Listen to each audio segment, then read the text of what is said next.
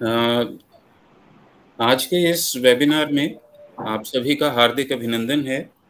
मूल रूप से ये webinar department of English and foreign studies Chaudhary Devilal university Sirsa की ओर से आयोजित किया जा रहा है और ये उस श्रृंखला की एक कड़ी है जो आचार्य अभिनव गुप्त को ध्यान में रखते हुए उनकी शताब्दी उनकी जयंती को ध्यान में रखते हुए जो आयोजित किए जा रहे हैं। उसी कड़ी में अंग्रेजी विभाग सिरसा यूनिवर्सिटी की ओर से ये आज का कार्यक्रम आयोजित किया गया है।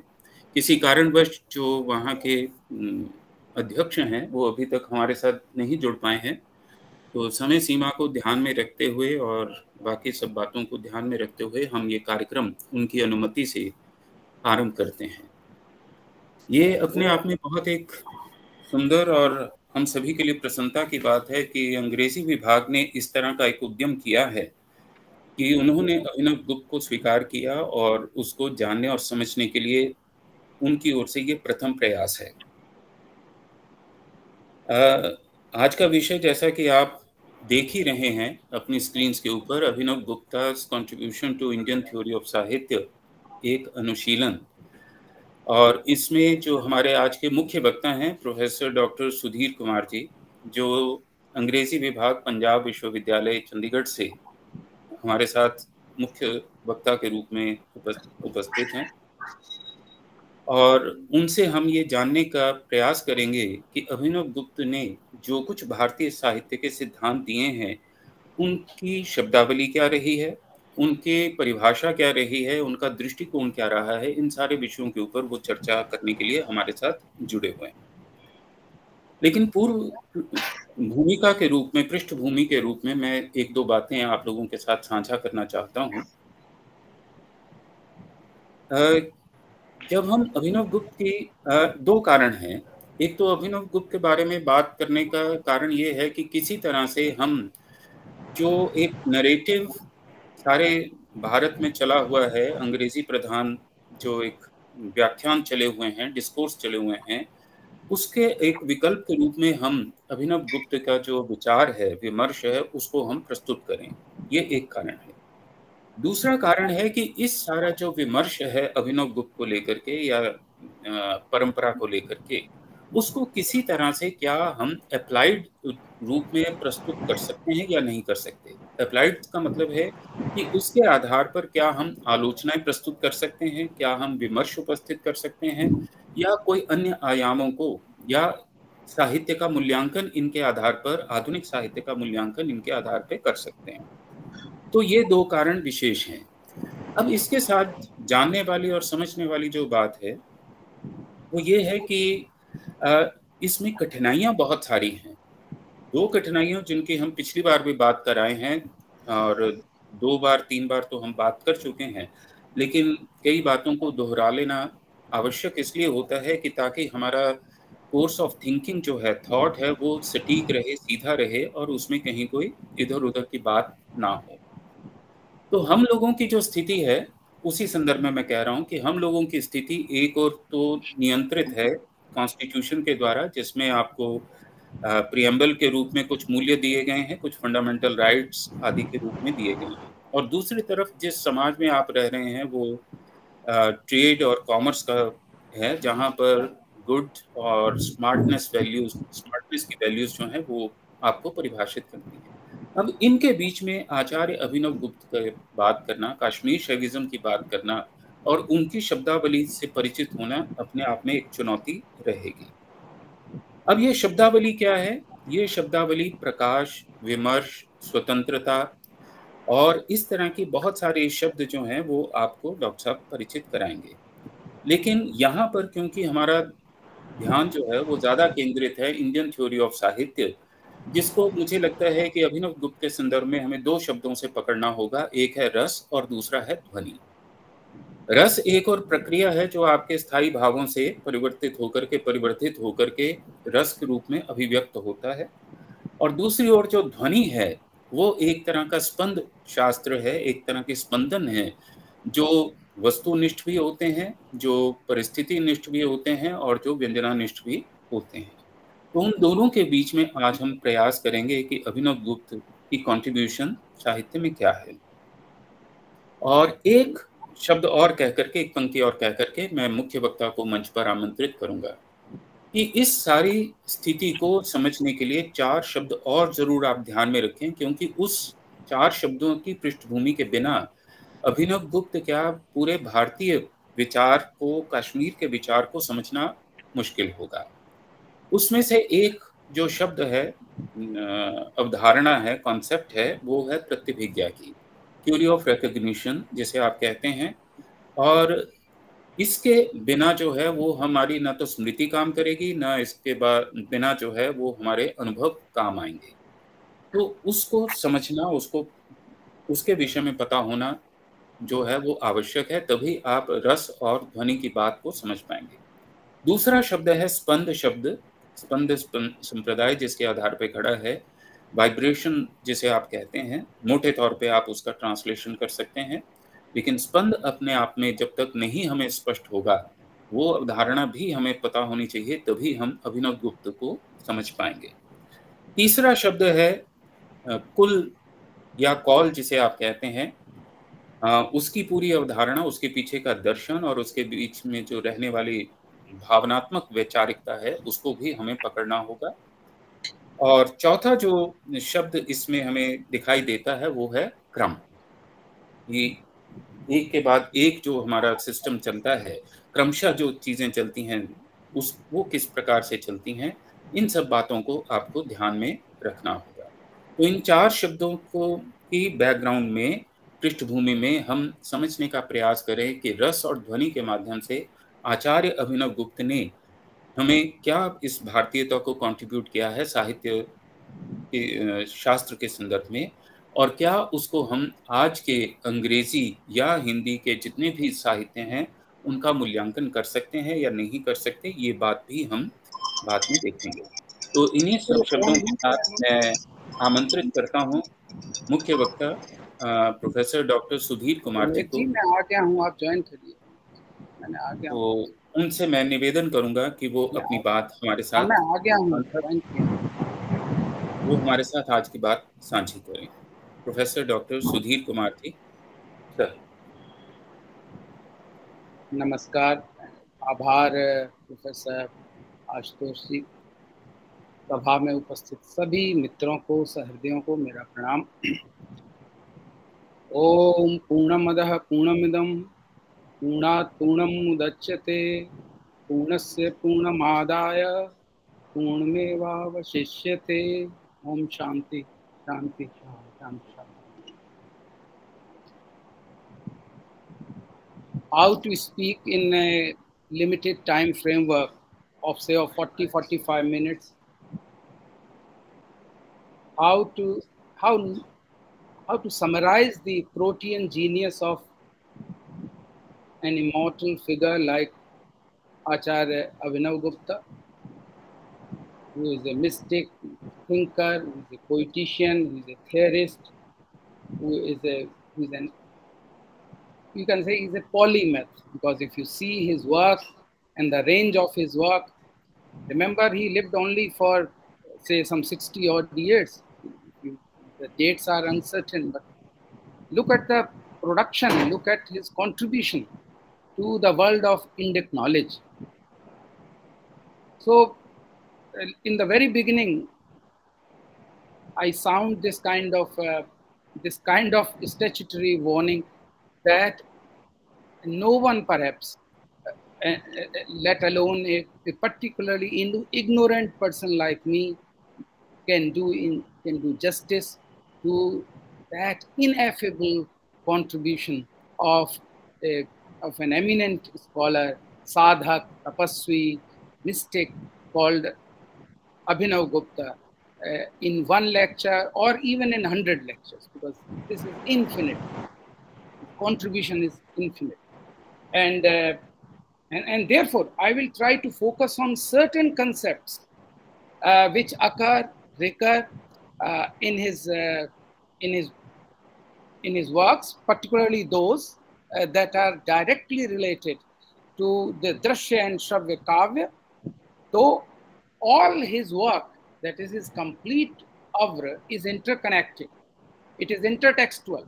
इसमें अंतरपाठीयता है. You can't study Abhinavagupta, as Shri Ashutosh ji rightly said, without understanding his discourse on Trika, on Kashmir Shaivism. And moreover, if we let go of Pratyabhigya, then nothing can be gained by this kind of discussion. If we let go of Pratyabhigya, then no knowledge is possible.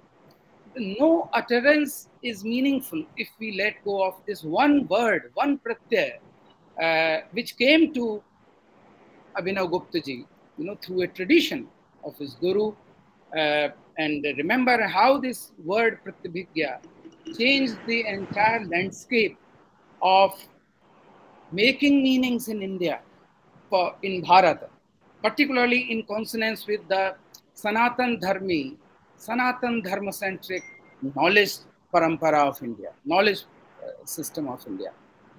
So there are several concepts which I would focus on. Like first is pratyabhigya, second is sadharanikarana. Rasa and dhvani, that without rasa and dhvani, no discussion is possible on the contribution of Acharya Abhinavgupta to literature. But rasa and dhvani, while discussing rasa and dhvani, we would primarily focus on the contemporary significance of pratyabhigya, sadharanikarana, shanta, sarvavarnikata,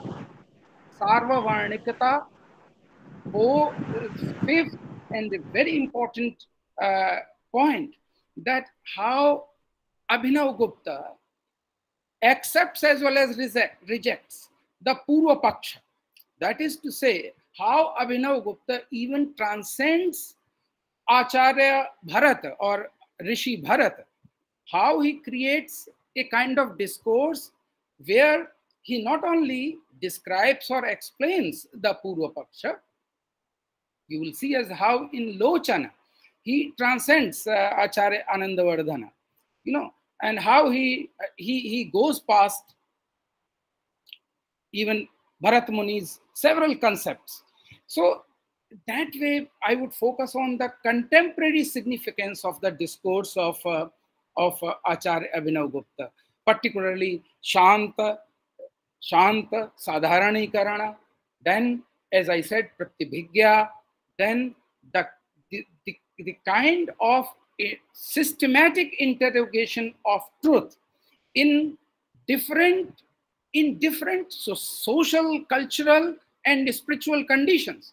How you interrogate the received truth, the received jnana, in accordance with the different temporal conditions. So that is again Abhinavagupta's salient contribution, that on the one hand, his discourse is eternal, it is Sanatan, but on the other, if we Pandeyji, Pranam Pandeyji. So on the other, the contemporaneity of Abhinavagupta's discourse can overstressed. That is to say, that makes Abhinavagupta so contemporary yet again. That said, we have to mention the fact that the dominant discourse of English studies, cultural studies, in fact, the entire education system of India is highly West-centric, secularized, liberalized, and in a sense, it supports the Breaking India forces. It supports those forces which try to create not Pratyabhigya, but Anabhigya. So from Abhigya and Anabhigya, from Abhigya and Anabhigya to Pratyabhigya. So this entire trajectory was manipulated, not by the foreigners. The Department of English at Chaudhry Devilal University has an important part to it. It is Department of English and Foreign Studies. There is no need to call it Foreign Studies, because most of the Department of English focus on their foreignness in order to legitimize their Englishness. So to be a department of English is to perpetuate that kind of foreignness, which is sometimes either imposed on the departments of English and cultural studies.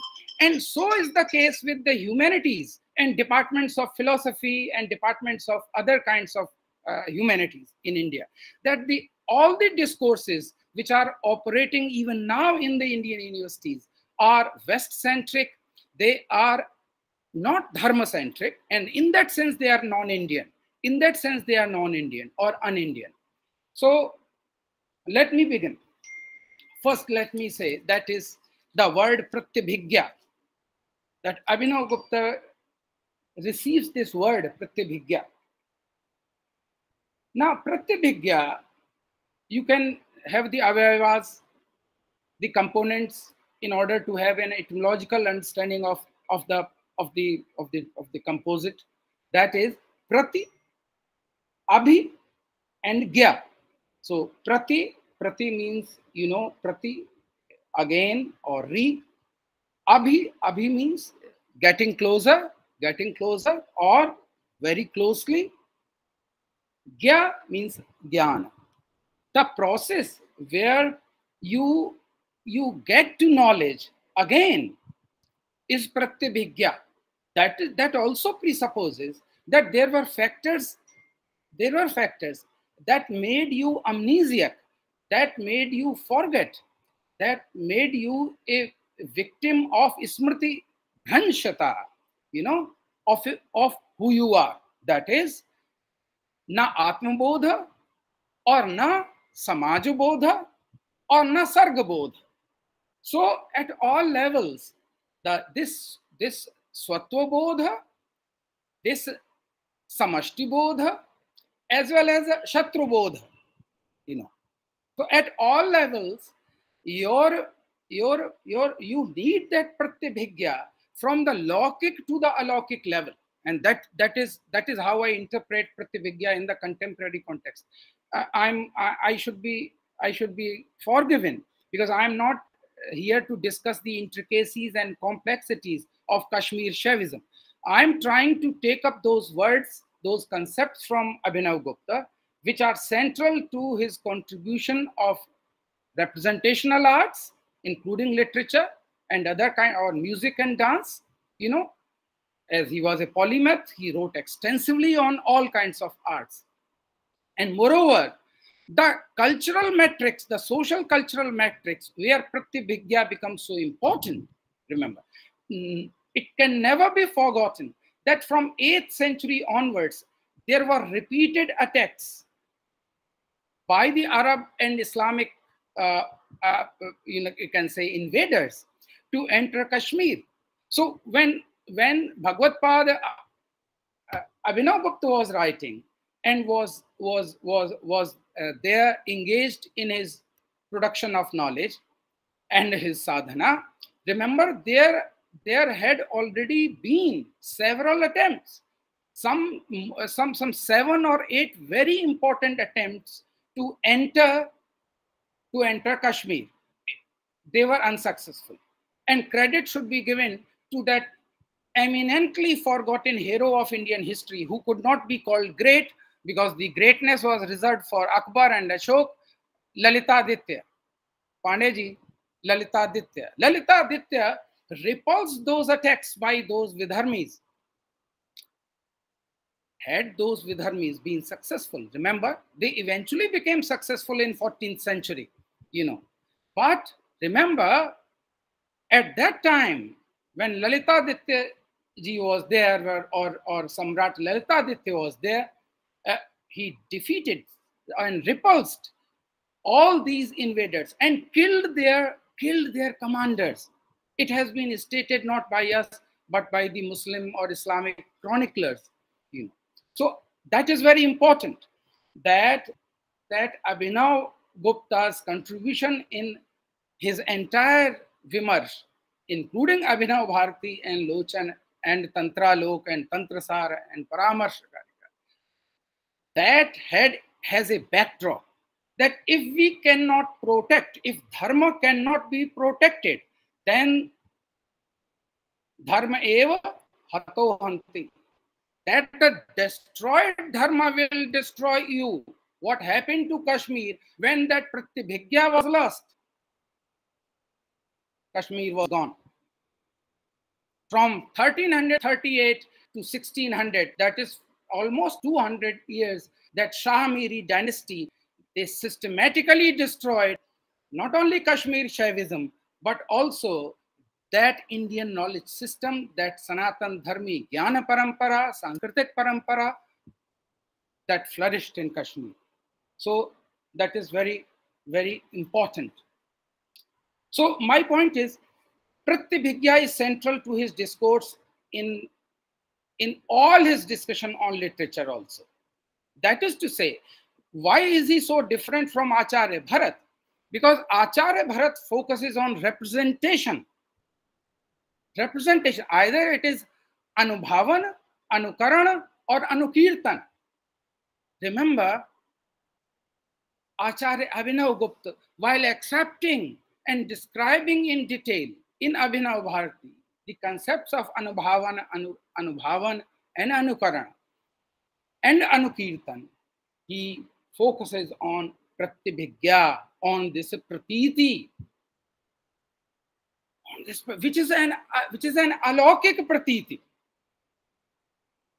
So, what is it that makes a Rasik or a Sahriday eventually reach a stage of non-dualism, the last stage of Rasanubhuti or Aswadana?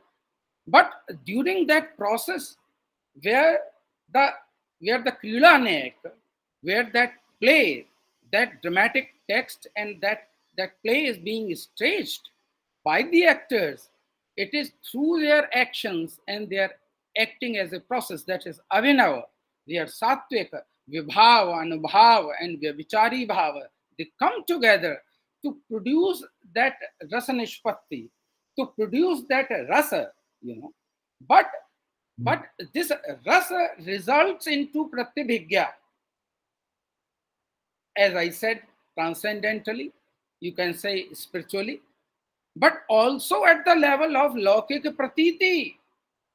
So, the relevance of reading Chama calls important novel Dardpur. Perhaps it was first published in 2004. Or Un Dino Kashmir, 2021. Or even a film like Kashmir Files as a dramatic text, audiovisual text, cinematic text, or even Kerala Stories. Now, if it is not producing not only Rasanubhuti, because though they are the tales of Karuna, of that, the representation of that genocide of the Hindus, that's a representation. And remember, it was Abhinavagupta who said that when Bharata wrote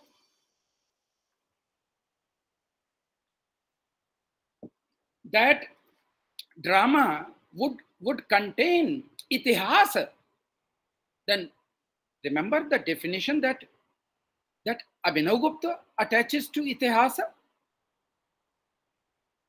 because it should have a sangraha, it should be with itihasa. What kind of itihasa? That is represented, that is being anukirtit, that is being represented onto the stage. So itihas is not mere akhyana. Itihas is not mere a narration, a fictional narration, or effect-based narration only, until or unless. And here I make it very important that Abhinavagupta it was who said that this Purushartha Parakata, particularly he uses the term in his Karika on the objectives of Natya, Prathamodhyaya, even in Prathamodhyaya. He says that one term is significant, that is Dharma. Dharmyam Arthyam. Natya, because it is Dharmyam, and that's why it is Arthyam. The Dharma centricity the dharma centricity, this alaukik pratiti, this rasanubhuti, rasanubhuti, has got to be related to the representation of reality, of loka, because lokanukirtan hai. Dhyan rahe, in his entire, if you read Abhinav Bharati, then how many times the term loka and samasik hit. As I said, I do not use the term literature for Sahitya, because literature has a mechanical, materialistic, a kind of combination of words and meanings only, letters only. If you go to the etymology, and that etymology has a very important bearing on the West-centric secular notion of literature, which is still very predominantly, they have to superimpose the moral, the ethical, and the spiritual and cultural meanings onto literature. We do not have that tradition. Either we say it Vangmay, so it is Vak, and Vak cannot be understood by going inward. Para, Pashyanti, and Madhyama, they are all inward. Only Vaikhari is outside. No theoretician before Abhinavagupta did a Vandana to Vaikhari. Lochan में पढ़िए, उसके चतुर्थ अध्याय में पढ़िए. He does a Vandana to Vaikhari. Para, Pashyanti, Madhyama, all right. But through audio visual, audio and visual are go together, because even the audio is expressed through Vaikhari, even when the visual is absent. That's why the most important audio texts, which were visual texts also, but they were not audio texts, like silent movies, the Charles Chaplin movies, they are the most tragic commentary on whatever was happening in Europe at that time when the forces of Nazism and fascism. That's why I say that this pratibhigya is important. What we are trying to retrieve through that history which is being dramatized. So that is important. And that is where he says that the purpose of Natya, the prayojan of Natya is the lokahit, is the hit of the samajik. The samajik, Natya should be created. Natya should be created. He accepts Maharshi Bharat's all the propositions made by Bharat, that for the purusharthas, for education, for instruction, for the joy, and for giving direction, instruction to society, we have to create Natya. But then he goes further, because he puts the entire this process of creating literature, as I said, it is Sahitya. It is not only a mere combination of words and meanings, because if you look for the meanings of Artha, Artha itself means Kalyan. Artha itself means Kalyan. Artha, one of the meanings of Artha itself.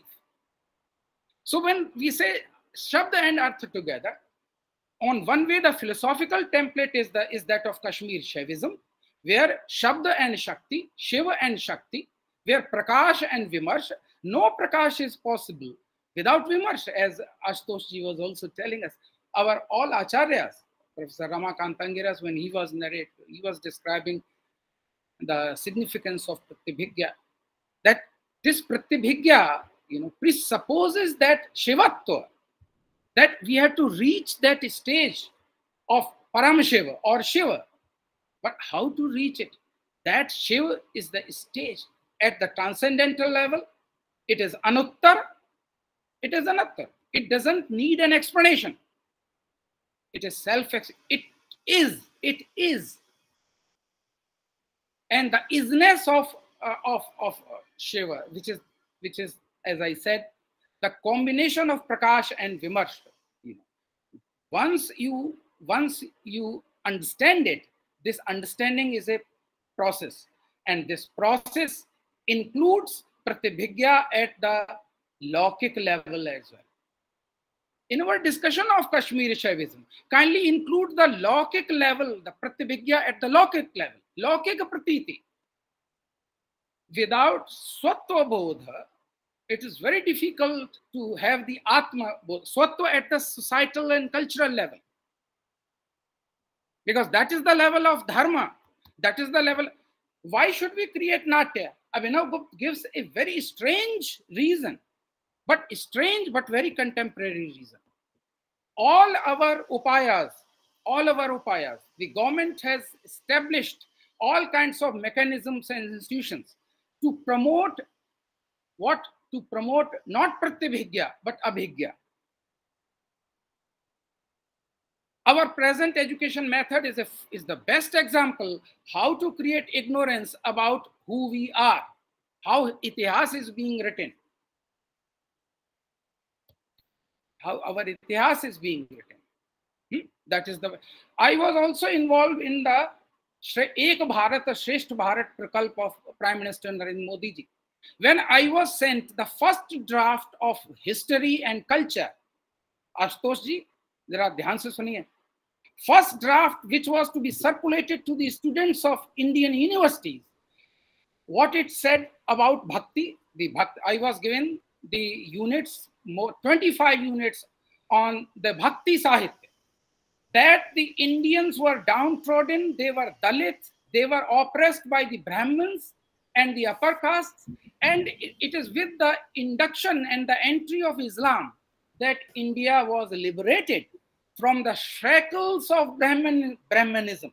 Now, this is official. Very strange. This is official. It was being distributed. Had I not been the editor of that Prakalp, it would have been, if I was only, as most of the university professors are interested in remuneration and sending back the thesis within 2 days, then what would have happened to this country? What was my dharma?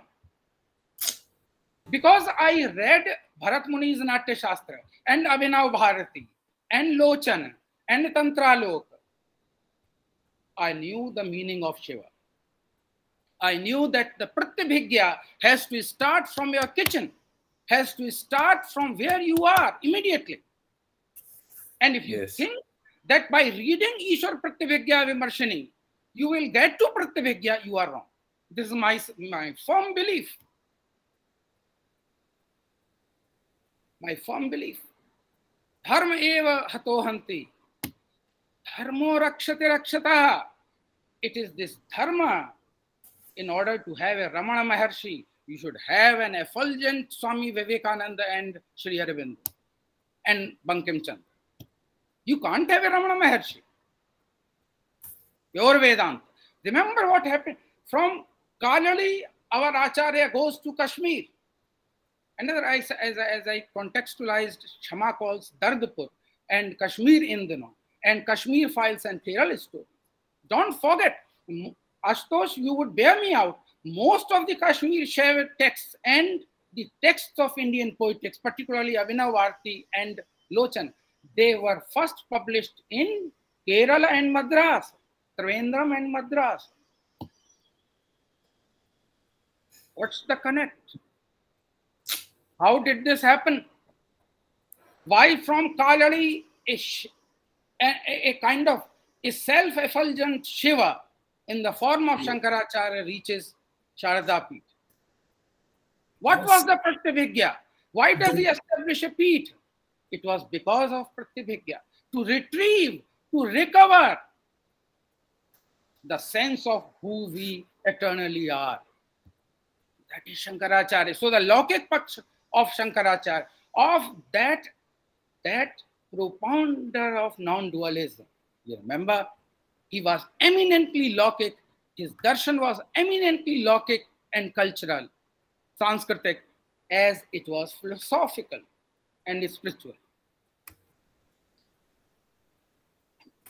So this is important to understand why we forget our acharyas, why we forgot, because there were no vibhava and therefore there were no anubhava.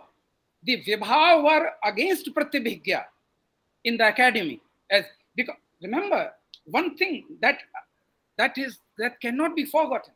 In so many ways, at so many places, in Abhinav Bharati as well as Lochan, Abhinavagupta compares this entire Srishti, this Sarga and this world with Prapancha, with Natya. He says that we have to understand this Natya, this Prapancha, and we can only understand and pass through, penetrate this Prapancha through our understanding of Shiva. है ना? देखिए आप क्या बहुत महत्वपूर्ण बात मैं आपको एक बता रहा हूं.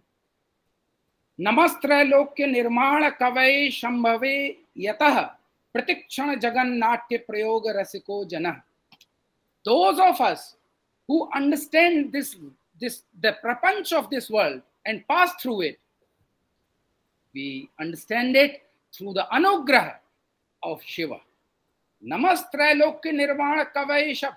That Shiva who is the Mahakavi. That Shiva who is the Mahakavi. Namastralokya nirvana kavaye shambhave yatah. Us Mahakavi. Shiva ko namaskar. Kavi means maker. That's why I say we have the tradition of Sahitya, Kavya, Vangmaya. We do not have a tradition of speaking on literature, writing on literature as literature. You know, because that Shabda is not mere Shabda. That Shabda is Dhwani also. That Shabda is Dhwani also. And if it is Dhwani, then it is Laukik, starting from the Laukik, reaching the stage of Alaukikta, Alaukik Pratiti, because it is Dhwani. And how this Dhwani, this Shabda, and that is Abhinavagupta's yet another contribution. Yet another contribution. From the entire Alankaric Rite, Guna, turn, he took this poetics to the, not only the linguistic turn, but the linguistic spiritual turn. That was another contribution. So, and about his versatility as to how he could see Vairagya in Shrangar and Shrangar in Vairagya, because to him the Shanta was the Samambona. Unmilan as well as Nimilan. All the rasas, Unmilit, they arise from Shanta and they Nimilit. And they re-enter. They become Tirohit in Shanta. But it's again a non-dualistic position. Because the rasas are bhinna. There are different states of mind and sentiments. How these different states of sentiment or feelings or emotions, how they get reconciled in Shanta. So that is again a problem that is resolved by Abhinavagupta. I give you an example. While he was writing 4 verses at the end of the Chaturthudyota of Lochana, how he remembers Shiva and he projects his Shiva Bhakti. He says, Sahitya sa praras bhog paro mahesh bhaktya swayam grahana durma daya grahita satanmayi bhuya na lokvartani maji galat kamap kevalam punah tadiya sambhoga vivraddaye purah karote dasyam kurves mashu swayam. मैं साहित्य, मैं महेश की भक्ति के साहित्य में हूं. I want to engage myself, devote myself to the bhakti of Mahesh as far as possible. So my sahitya with Shiva,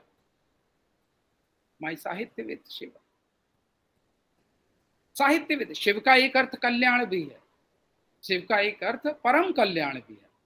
So my sahitya with Shiva, you know, and therefore in order to be a Shiva bhakta, I ignore the ways of the world. Maji galat kamape kevalam punha. I ignore the ways. Now if I ignore the ways of the world, then how could I register the world? How could I represent the world and its ways into the world of art? But tadiya sambhog vivriddhaye pura. So my sambhog is not worldly. My sambhog is with the bhakti of Mahesh. Another, these are the called antipodal connections, oppositional connections, paradoxical connections.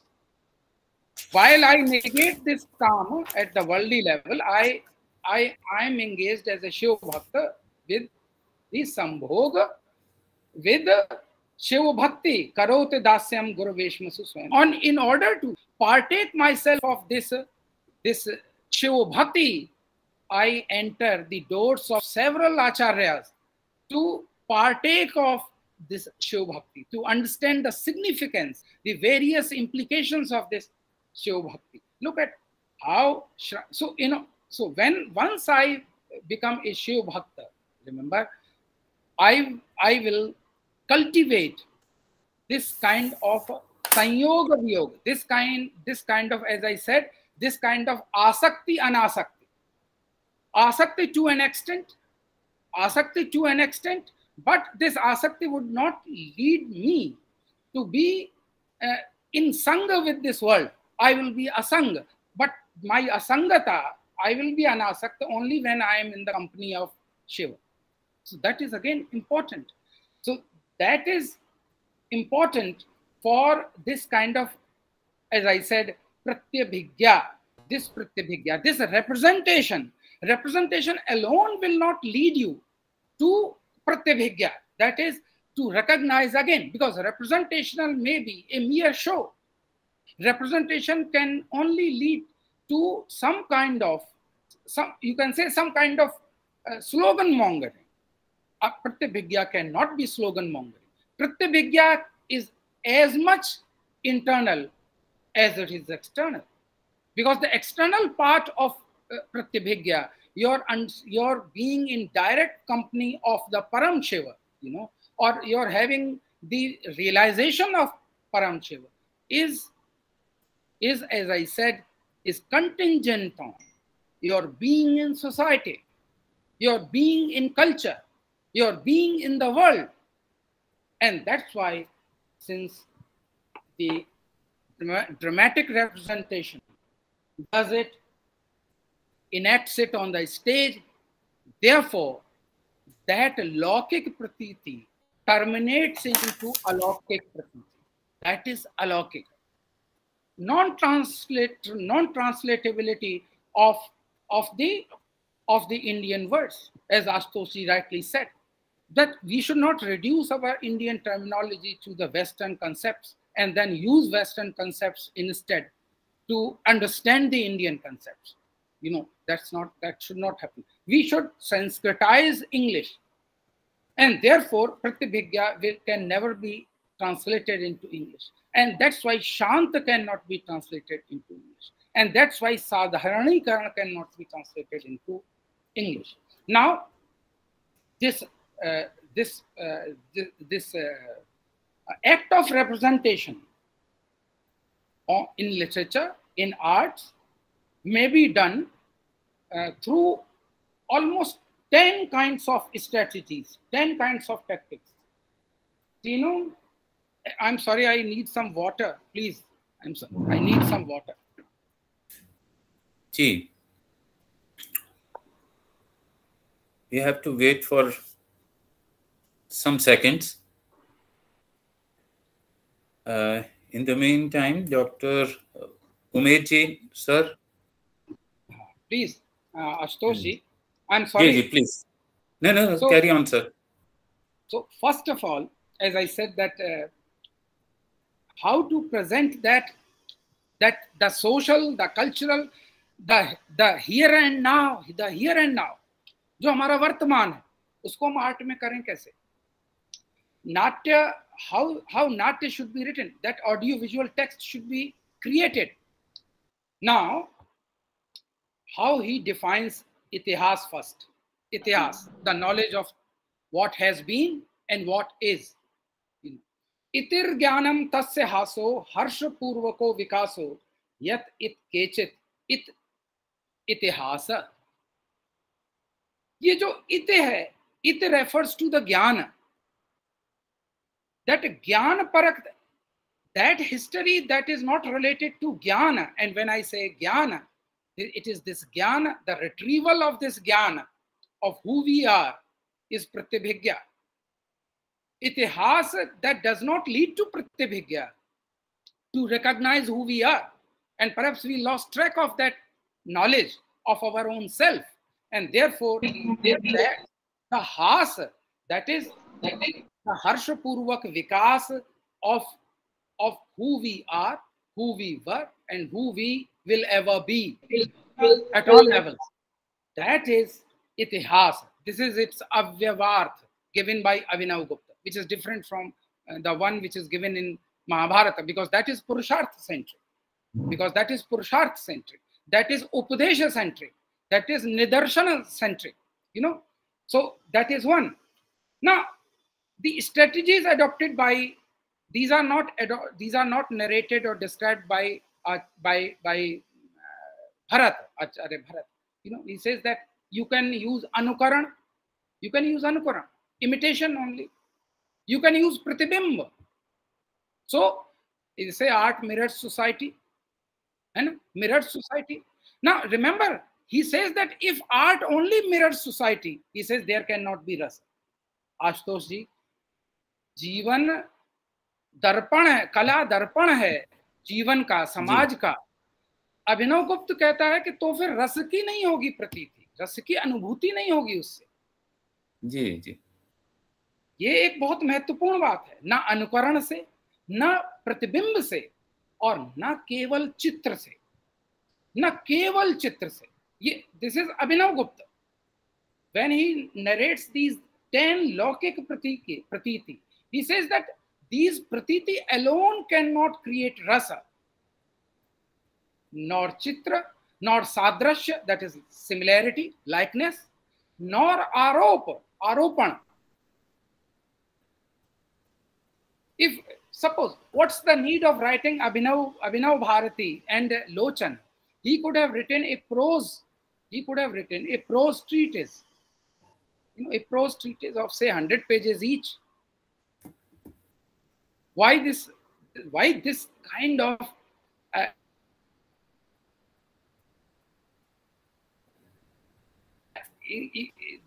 this kind of intertwined in the textuality of Abhinav Bharati and Lochan, that it is difficult to believe whether Abhinavagupta goes halfway to meet either Anandavardhana or Acharya Bharat and then creates his own course. It's very interesting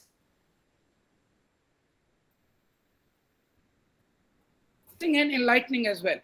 So Sadrasha and Aropa, they both can be used, and then Anavadharana as well as Anadhyavasayatma Jnana Pratiti. That is a part of Sanjay. You create Sanjay. Sanjay can be Anavadharanatmak, that once you know a thing too much, but still you are not sure that is true. You know, like we have had so many stories about Kashmir. There was a film called Fija. There were so many films. They narrated the stories of Kashmir. Kashmir हमारा जन्नत है. आप देखिए the portrayal of Kashmir. You were so familiar with Kashmir being the paradise on earth that you forgot who you were. Remember that Aropa, that Sanshaya, that Adhyavasaya, and that Anadhyavasaya. Also, when you see a completely strange or unfamiliar thing, you can't recognize it. है ना? तो वो कहता है ये भी होता है, अध्यवसाय होता है. Utpreksha, metaphorical way of presenting things. Swapna, dreamy. There is so much discussion of magic realism these days. Magic realism. Maya, illusion. Indrajala, as I said, magic realism. Indrajala also. He describes these 10 prakar ki laukik pratiti. Alone these can't be done. They can be used to create any kind of text, but they cannot generate rasa, because in order to in order to create rasa, there is a condition that it has to be done through a process. And the process is that ultimately all these strategies will be grounded, anchored in a bhava, vibhava, anubhava, anukirtana. Through Vyabhichari bhava, they are to be, through Satvikas, they are to be acted out. Now, not only on the stage, but even in the course of a poem or a course of a katha. He says that rasa can happen even in the course of katha, but the effect would be lesser. The effect of rasa in the course of a novel or in the course of a poem would not be as powerful as the impact of rasa, or the anubhuti of rasa through an audio-visual text, that is drama. So, again, this is important to understand that rasa which was invested with all kinds of, attributes as well as its results, what it had the after effects from Acharya Bharat to Mammat, now that's all there. But a watershed in the history of rasa poetics was that in the 11th century, when Abhinavagupta wrote Abhinav Bharati and Lochana, he invested that language only. He invested those dramatic strategies, with the element of alaukikta, with that element of as I said, pratyabhigya, and then shanta, and then sadharanika. Now come to another element, the sarvavarnikta of which is related to sadharanikarana. Now, if we are surrounded by all kinds of forces of wokeism and anti-Bharat, ideologies, which surround us from all sides in academics as well as in our political cultural space. We have to contend with these forces. The first is, as I said, that the Ek Bharat Shreshtha Bharat said that bhakti is primarily Brahmanical. It is first, it is anti-Shudra. Second, it is anti-women. And third, it is anti-humanity. So the entire spiritual space of India, you can say entire vimarsh of knowledge, jnana, in India is anti-women, is anti-Dalit, because it is Brahmanical, without ever pointing out what Brahman, these pratyaya are, and they are anti-humanity. Now, this is the Purva Paksha. Go to Gayatri Chakravarti's view, Homi Bhabha. I'm not using a kind of a modern template like you can use Karl Marx, Hegel, and Habermas to Derrida to say that they have a different take on India, though they derive so much from India, but yes, they were so hostile to India. I'm talking about our own people who are responsible for the propagation of Bharatiya Jnana Paddhati and Pranali. What is happening to the Indian literary theories in Indian universities? Why are they optional sub-papers only? They are not. You teach them papers of Sahitya where all the literary theories are at the center, and Indian literary theories, they are either optional or they are, through the translation of English, they are inserted here and there as footnotes only. So my point is that this has got to be countered as to how we counter this kind of propaganda, anti-India, anti-Bharat propaganda. First of all, in the first chapter, it is Sarvavarnik, we all know. It is Sarvavarnik. Natya is not meant for the enlightenment, delight, joy, aesthetic bliss of only one kind of community, that is the upper caste or upper varna, you can say there is no mention of caste, remember. Those who are the adhikaris and those who are not the adhikaris. It is sarva varnic. It is Natya Veda is the Pancham Veda primarily because it is sarvavarnic, and secondly, it is to be aesthetically produced as Krila Nayak, so that the people who are outside the pale or domain of organized knowledge, they could also partake of that knowledge, because that knowledge which they could not possibly have. Remember, they could not possibly access that profound knowledge, and therefore it is through bhakti. Bhakti is also sarvavarnic. Bhakti is also sarvavarnic. So Abhinav says, now this is Abhinav's innovative description, that natak is produced through pratibha. Another important term that Ashutosh that we have to discuss is pratibha. And in this pratibha, there's neither a varna nor jati. It is sarvavarnic because the sadharanikaran can happen. Sadharanikaran is not generalization or simplification. That is again a problem. How to use English to describe these highly culturally and spiritually loaded concepts which are central to Abhinav's darshan. It was his contribution. Sadharanikaran.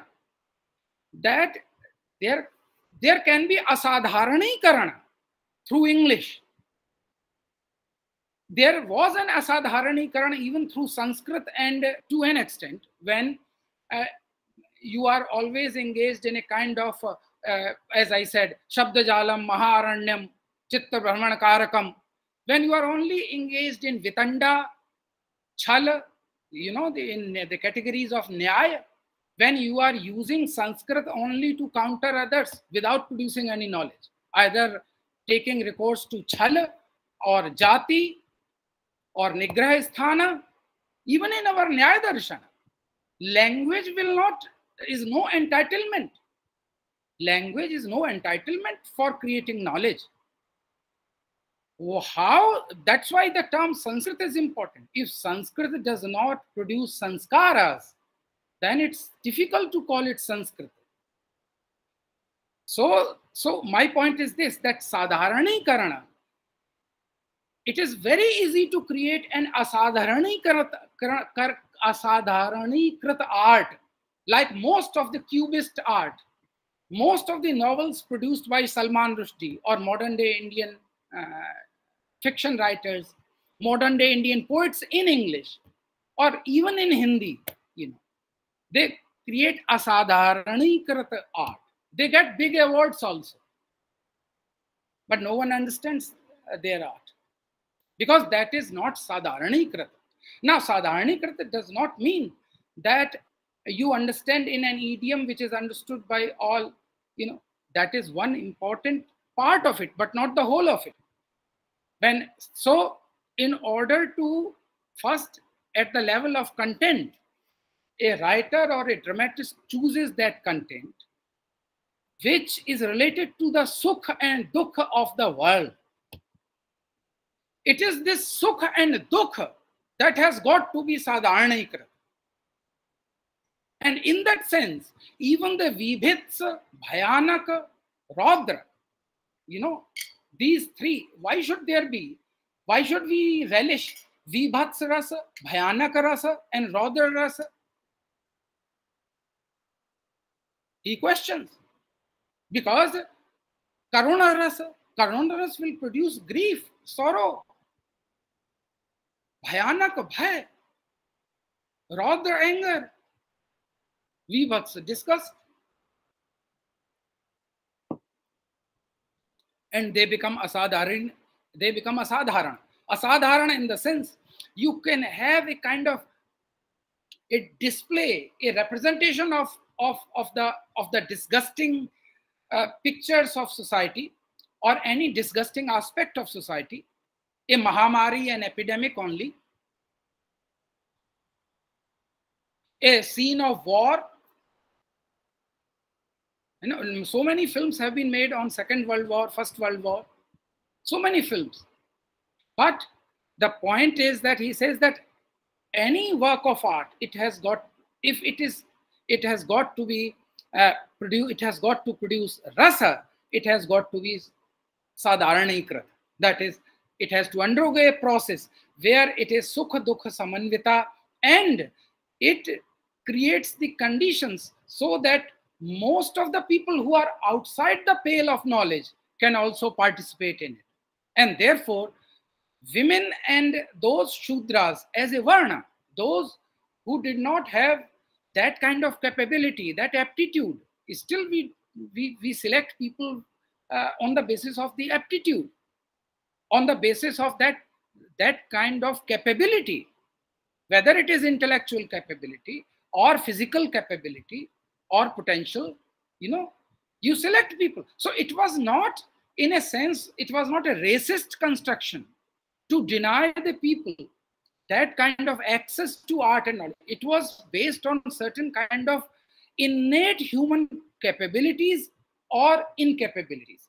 So what Abhinav did, that Abhinav opens up the entire domain of knowledge, as well as aesthetics, as well as the rasanubhuti, the domain of rasa, that it is through this that people who are outside otherwise, who are otherwise outside. I can't play lawn tennis, but I relish lawn tennis when I see the French Open being played.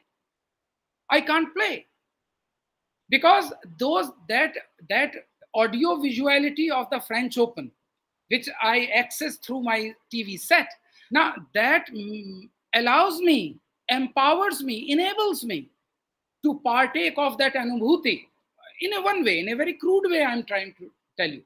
So I'm an outsider. I'm an outsider to tennis, the idiom of tennis in all its complexity. I'm an outsider to Veda. I'm an outsider to the Upanishads. I'm an outsider to all those shilpa, arts, and intricate knowledges. But it is through the representation, their representation onto the stage, or it is their artistic or aesthetic representation, through which even those people who are outside that domain of knowledge, organized knowledge, institutionalized knowledge, they participate, they become the agents, they get that kind of access to that knowledge in order to, again, Abhinavagupta further says that the story is not complete. Even when you have rasanubhuti, then there is a kartavya bodh. Now this is important, that very few essays I have read where this kartavya bodh has been highlighted, because he says that why Shastra? Shastras are there, but if through the Shastra people are not inspired to practice the values of the Shastra, then Shastras are lifeless. So art is lifeless, drama is lifeless, poetry is lifeless, or you can say meaningless, until or unless through art, through literature, through Sahitya, Shabda Artha Sahitya, if I am not in Sahitya with the good of the world, well-being of the world, well-being of this entire Srishti, well-being of my family, well-being of society, at every level I should be in Sahitya with the well-being of all. How I am having a Sahitya with nature. So if I read Margaret Atwood's novels, who is a great ecofeminist in using Western parameters, but to me, she is a very dharmic writer. She is a writer who through sadharanikarana.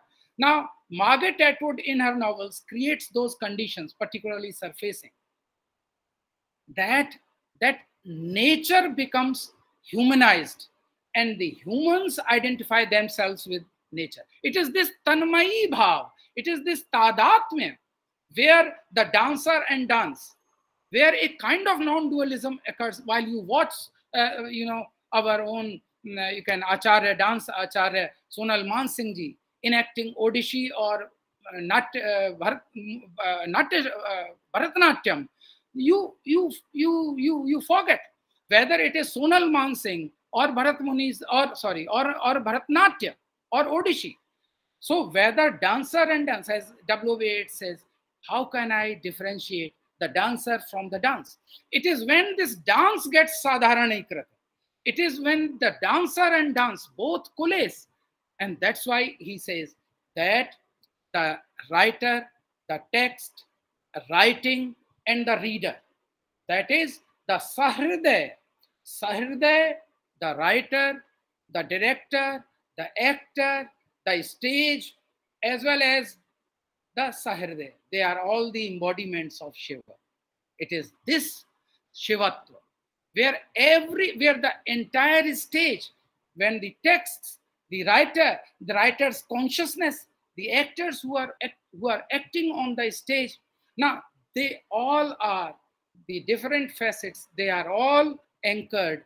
They all exist in that Shivatva, and that's why he says that I write this Abhinav Bharati only to get access to.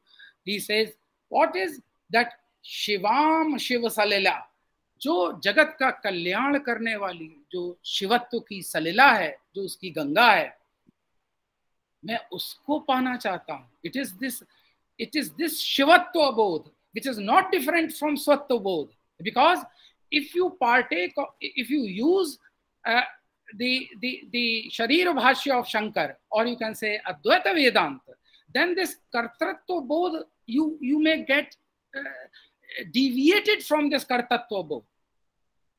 Remember, that's why chit, ichha, anand, and kriya or jnana, they are all intertwined. Without kriya is necessary. Kriya is an essential component, without which your jnana would be inactive. So what is that jnana that you derive from art, and what you do afterwards? So on the one hand, you remain quite worldly in the sense that you are here and now, situated, located in society as a Sahirday, who after watching or reading an audio visual or a text, remember, gets to know about the truths about society, loka, about this world, about this Srishti, universe, and about her own being, her own essence. And in that sense, raso labdhva hi anandi bhavati. One who gets access to that state of rasanubhuti, he gets uplifted from this worldly net of snares and cares. That is the stage which is anirvachaniya.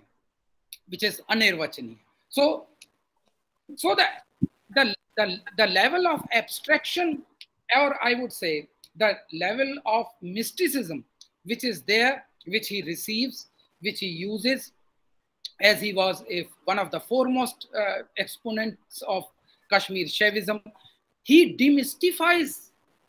What I'm trying to say, he renders the abstract into concrete.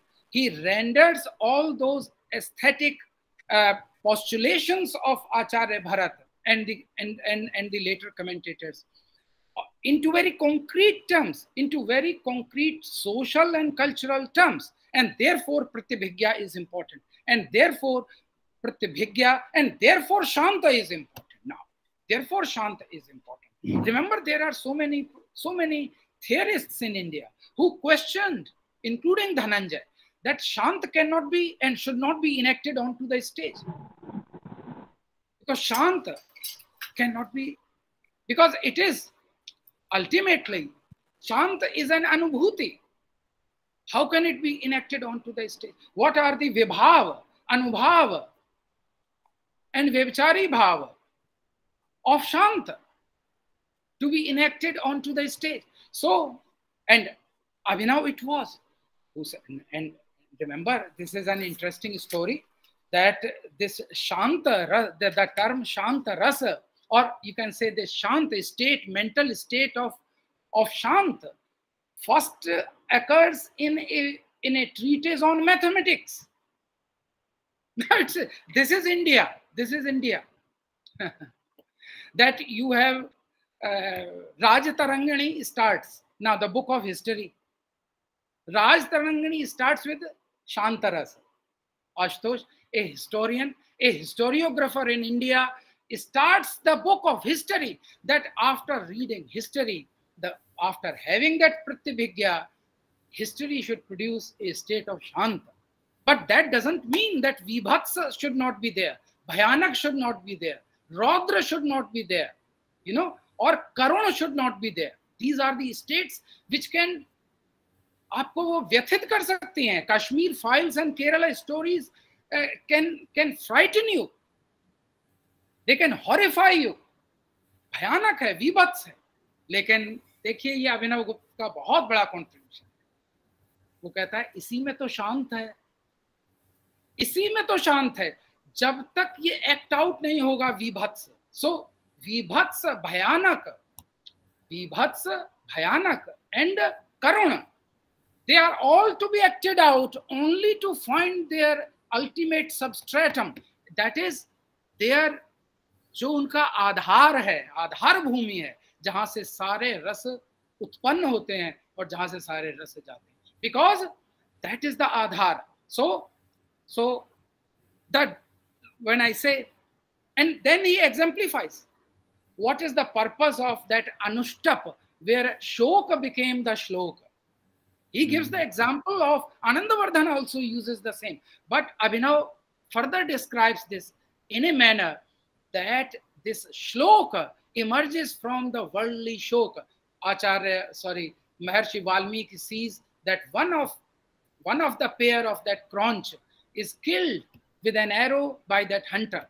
And then when that female started crying, female bird started crying, then Acharya Valmiki, who had that sanitized heart, purified heart,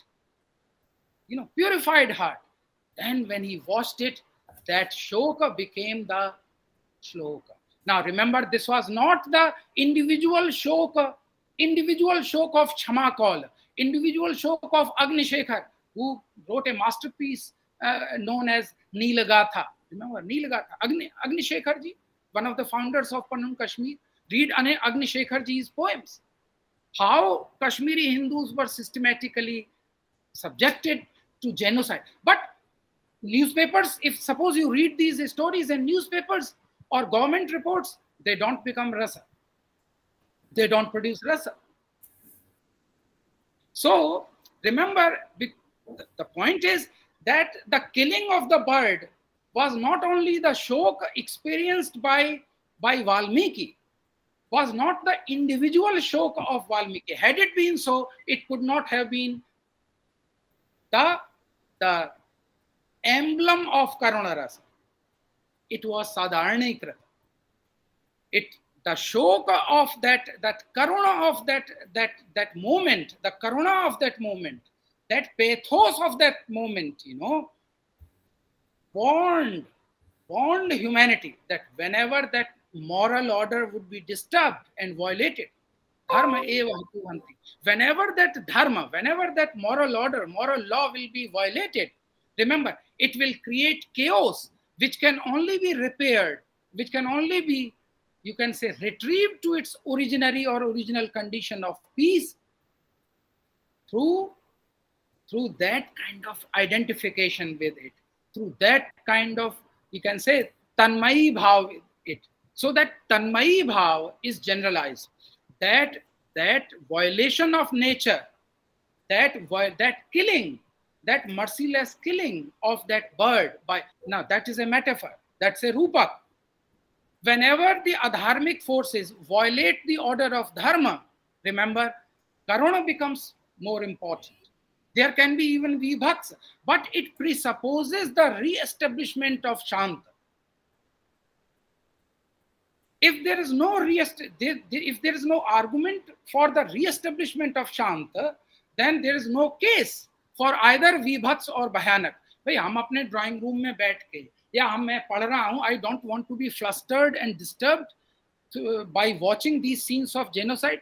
Remember, our our so much secularized government as well as so much secularized highest court, they have already washed their hands of recognizing the genocide of Hindus in Kashmir. उन्होंने कहा है ही नहीं, कोई कश्मीर में कुछ नहीं हुआ है. So remember, what I am trying to say, by watching Kashmir files and Kerala stories merely as representations, Ashutosh, this is important, without having a sense of pratyabhigya, is counter art, is then counter aesthetic. It is anti-Abhinavagupta. Anti-Abhinavagupta would never support that you should watch Kerala stories. Now, that is a slice of Kashmir history. That is a slice of history.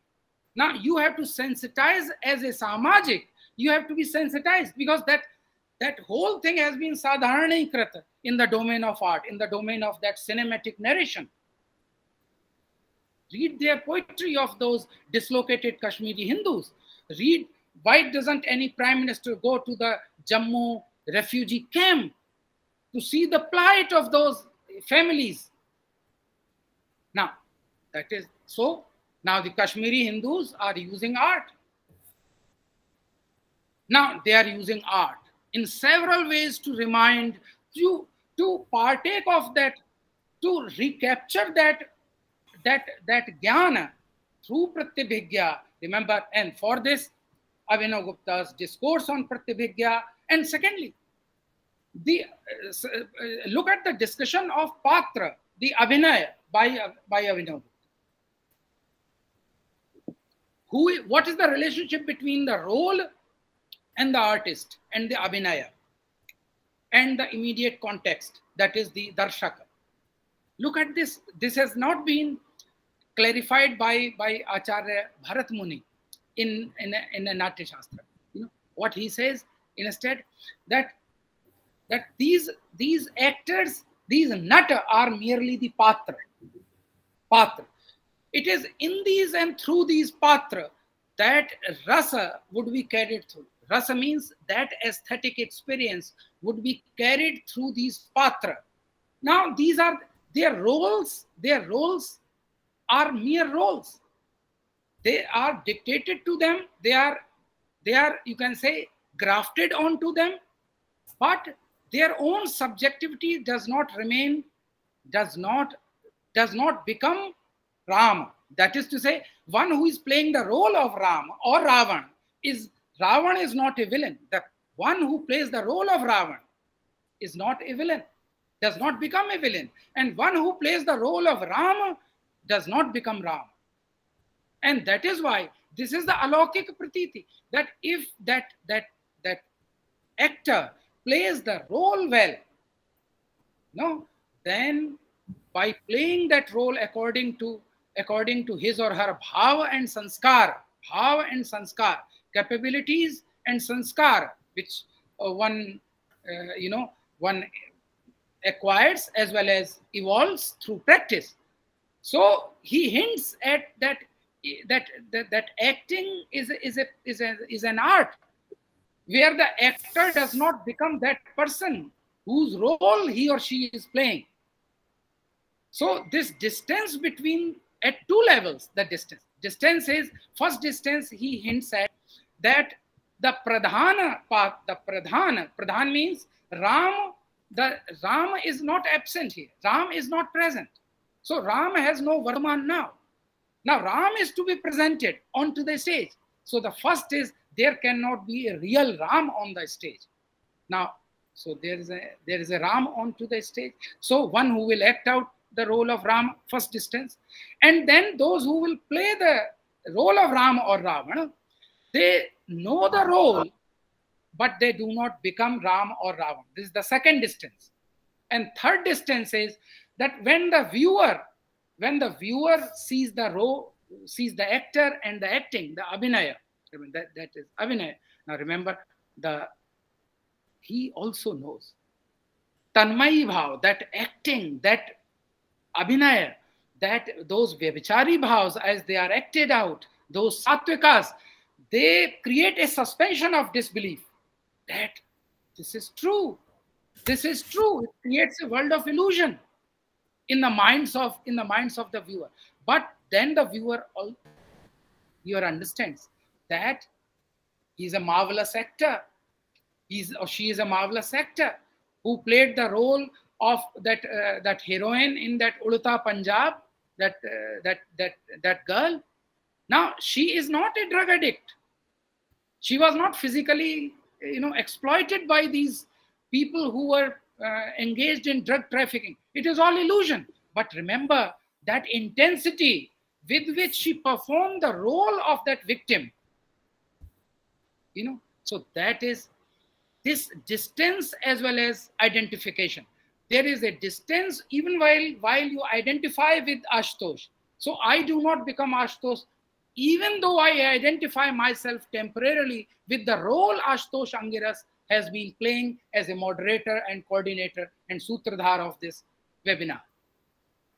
Because I cannot be Ashutosh Angiras and Ashutosh Angiras cannot be me. So this kind of distanciation, which occurs in Western theories of literature, in 20th century through the theory of Wolframsdung, that is theory of alienation, only in 1940s and 30s in Germany, this was well known to our Acharyas. And that's why in the discourse of Rasa, this Asakti and Anasakti, they both are intertwined. Anasakti presumes, you can say Anasakti subsumes Asakti, what I'm trying to say. While doing my duties as a father to my son, I'm asakt to my son since I am his father. But I'm anasakt because after performing my duty, I will be anasakt.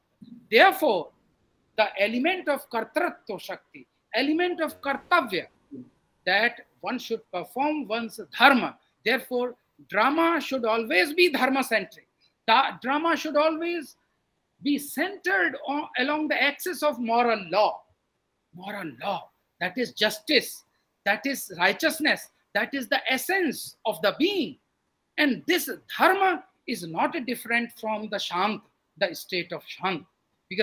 Because dharma, shanta presupposes the protection of dharma, the propagation and practice of and establishment of dharma, is necessary for the state of shanta. There is no peace possible if there is no dharma. If through adharma you inflict peace, just a government is rejecting that there is no Hindu genocide, so all is fine with the Kashmiri Hindus. We will go on killing these terrorists and there will be peace. No. This creates how, when you transmute this into the world of art or culture or spirituality, it would say that even this kind of the kinds of tactics or strategies that you are using, if they themselves are adharmic, if they themselves are full of injustice, you cannot produce justice. Of course, when you take recourse to violence to counter greater violence, that is dharma.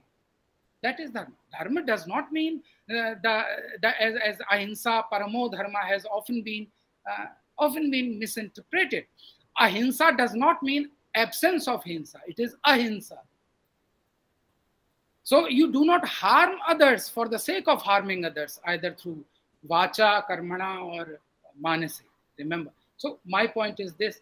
Very carefully you should see that how through the entire ecology, aesthetic ecosystem that Abhinavagupta Acharya puts in place, on the one hand, he is addressing the immediate social and cultural context. That these aesthetic theories, India does not have an aesthetic or literary theory which does not have a lokadharma, and therefore his discourse on lokadharmita of art, lokadharmita of art, that only that art is eternal, only that art is eternal, that is rooted in its immediate context.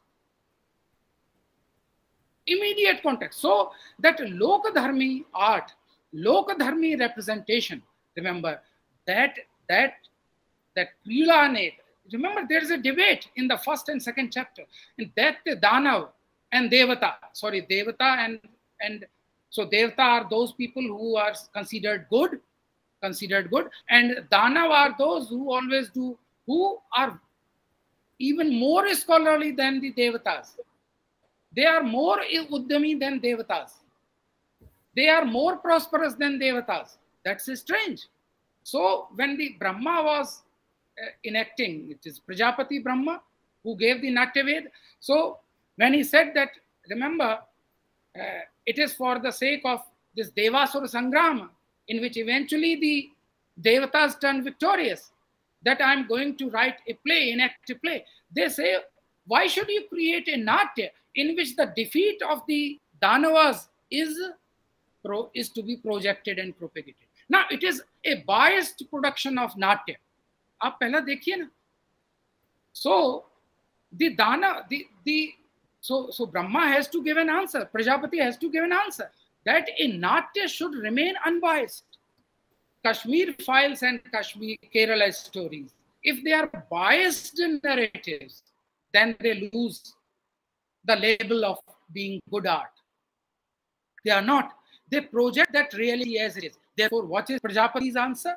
Prajapati says that, look, it is all the actions, whether they are ethical or unethical, will be presented. The unethical actions of even gods will be presented. The ethical actions of the demons, उनके भी उन्होंने कहा Prahlad and Dhruv, they are your heroes. They were, or Bali, they are greater than the Devas. How can you say that all the Danavs are bad? Natak is not meant to divide humanity or divide this world, divide this Srishti into this world of do-gooders called Devtas and this world of do-badders or do wicked deeds called Danavas. No, he said that I have to Lokanukirtanam. ये त्रैलोक्य का लोकानुकीर्तन करेगा, भावानुकीर्तन करेगा, ये जो नाट्य है. If you do good, then good things will be enacted. If there are people who continuously do bad, unethical things, then those wicked deeds would be presented. So adham, uttama, or even papa karma, they are all will be presented, but with a view to correction, so that society and its units, that is the members of the society, would receive that proper instruction also, apart from having entertained, apart from having manoranjan, apart from having manoranjan, they should also get the instruction that they should revert back to dharma, whether you are devata or dana. Remember, I am presenting you the world as it is. Now, if the people who constitute this world, if they want to destroy themselves, my play would be as it is. But the aesthetic logic of my work will be that in order to save this world, in order to, you can say, make this world a beautiful place, this entire Srishti meaningful and constructive and creative, you have to follow dharma. You have to follow purushartha. So that is the ethical imperative of art. Without being a propagandist, the Prajapati says that, and it is in this sense that Natya cannot be, or literature, if it is used for a biased political ideological propaganda, as it was done in the case of most of the leftist artist productions and leftist literary theories. Now then, they, from using our own Indian theories of literature, they are not true literary works or critical works. They are the biased critical works because they don't present things as they are. And therefore, this kind of explanation given by Abhinavagupta, that at all points, remember, funnily enough, why should art be created? Why should drama be created? Now, I'm reading it from chapter 19 of his commentary on Natya Shastra, Abhinav Bharati. Natya Shastra, chapter 19. What he says, Bhavishyate yuge prayo bhavishyante abudha nara. Yes, you should continue create art or literature. there is a need to create art and literature, because in the times to come, there will be murkha. There will be people who are abudha. Bhavishyanti yuge prayo bhavishyanti abudhanara. Most of the people will be foolish, stupid. Kerala story is needed. Kashmir Undino is needed. Dardpur is needed. Agnishekhar's Nilgatha is needed. And Kashmir Files is needed. Because Bhavishyanti yuge prayo bhavishyanti, ye abudha narai hai hum log. We never had any gyan of what happened to us. So if your gyan books, if your entire, mere paas Acharya Viren Kumar ji hain, if your entire education system became a flop, it only created professionals who are deracinated, highly salaried, equipped with Western degrees and so many foreign trips, and they have no sense of what happened to us and who we were and what we have eventually become. Bhavishyanti yuge prayo bhavishyanti abudhanara, ye chape bhavishyanti, ye te yatna shruta buddhaya, उनको श्रुत बुद्धि लाने के लिए, उनको बुद्ध बनाने के लिए, उन अबुधा, उन मूर्खों को, और माफ करिए उनमें से बहुत से मूर्ख हम हैं, बहुत से मूर्ख जो हम पर शासन करते हैं वो हैं, बहुत से मूर्ख न्यायालयों में हैं। इन मूर्खों की कोटि नहीं आप फिक्स कर सकते कि ये ब्राह्मण है, ये शूद्र है, ये और ये न्यायालय में है, ये प्रोफेसर है, ये रीडर है तो कम मूर्ख है। नो, वज्र मूर्ख हो सकता है प्रोफेसर, वज्र मूर्ख हो सकता है न्यायालय में बैठने वाला, वज्र मूर्ख हो सकता है कुलपति। आप जरा बात तो करिए। और इसमें वो भी नहीं है, why are you afraid of those forces of breaking India when you yourself are involved in an academy, in an educational institution to break India? You are involved in the process. तो ये जो आशुतोष अंग्रेज का जो प्रयास है, ये पंजाब विश्वविद्यालय में नहीं हो सकता। यहाँ पर बैठे होंगे पंजाब विश्वविद्यालय के लोग, मैं तो वहां ज्ञान का इंचार्ज रहा हूं भाई, मेरी भी तो कल्पेबिलिटी है, मैं भी उन्हीं मूर्खों में से एक।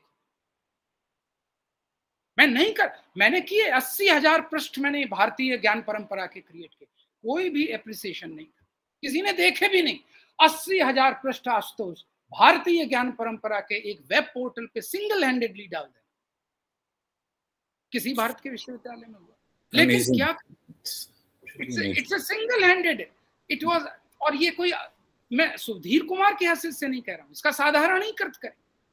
जो लोग आज इस सभा में बैठे हैं, जो आशुतोष कर रहा है, जो वीरेंद्र जी कर रहे हैं, जो राजानक, आनंदवर्धन भी राजानक थे, पूछे सुनील जी से, तो ये राजानक जी, रैना साहब कर रहे हैं, ये सब प्रयत्न हम इसलिए कर रहे हैं कि प्रतिभिज्ञा मिले। ये प्रतिभिज्ञा के क्षेत्र में आए भारतीय, जो अभिज्ञ हो चुके हैं, जो हु हैव बीन सिस्टमैटिकली, जिनका साधारणीकृत, जिनके दुखों का साधारणीकृत नहीं हुआ, साधारणीकरण नहीं हुआ, जिनका असाधारणीकरण हुआ। असाधारणीकरण सुप्रीम कोर्ट में हुआ, असाधारणीकरण संसद में हुआ जब उन्होंने मना कर दिया आपका, वो असाधारणीकरण था, वैशिष्ट्य बना दिया उसे, उसको वैशिष्ट्य बनाया।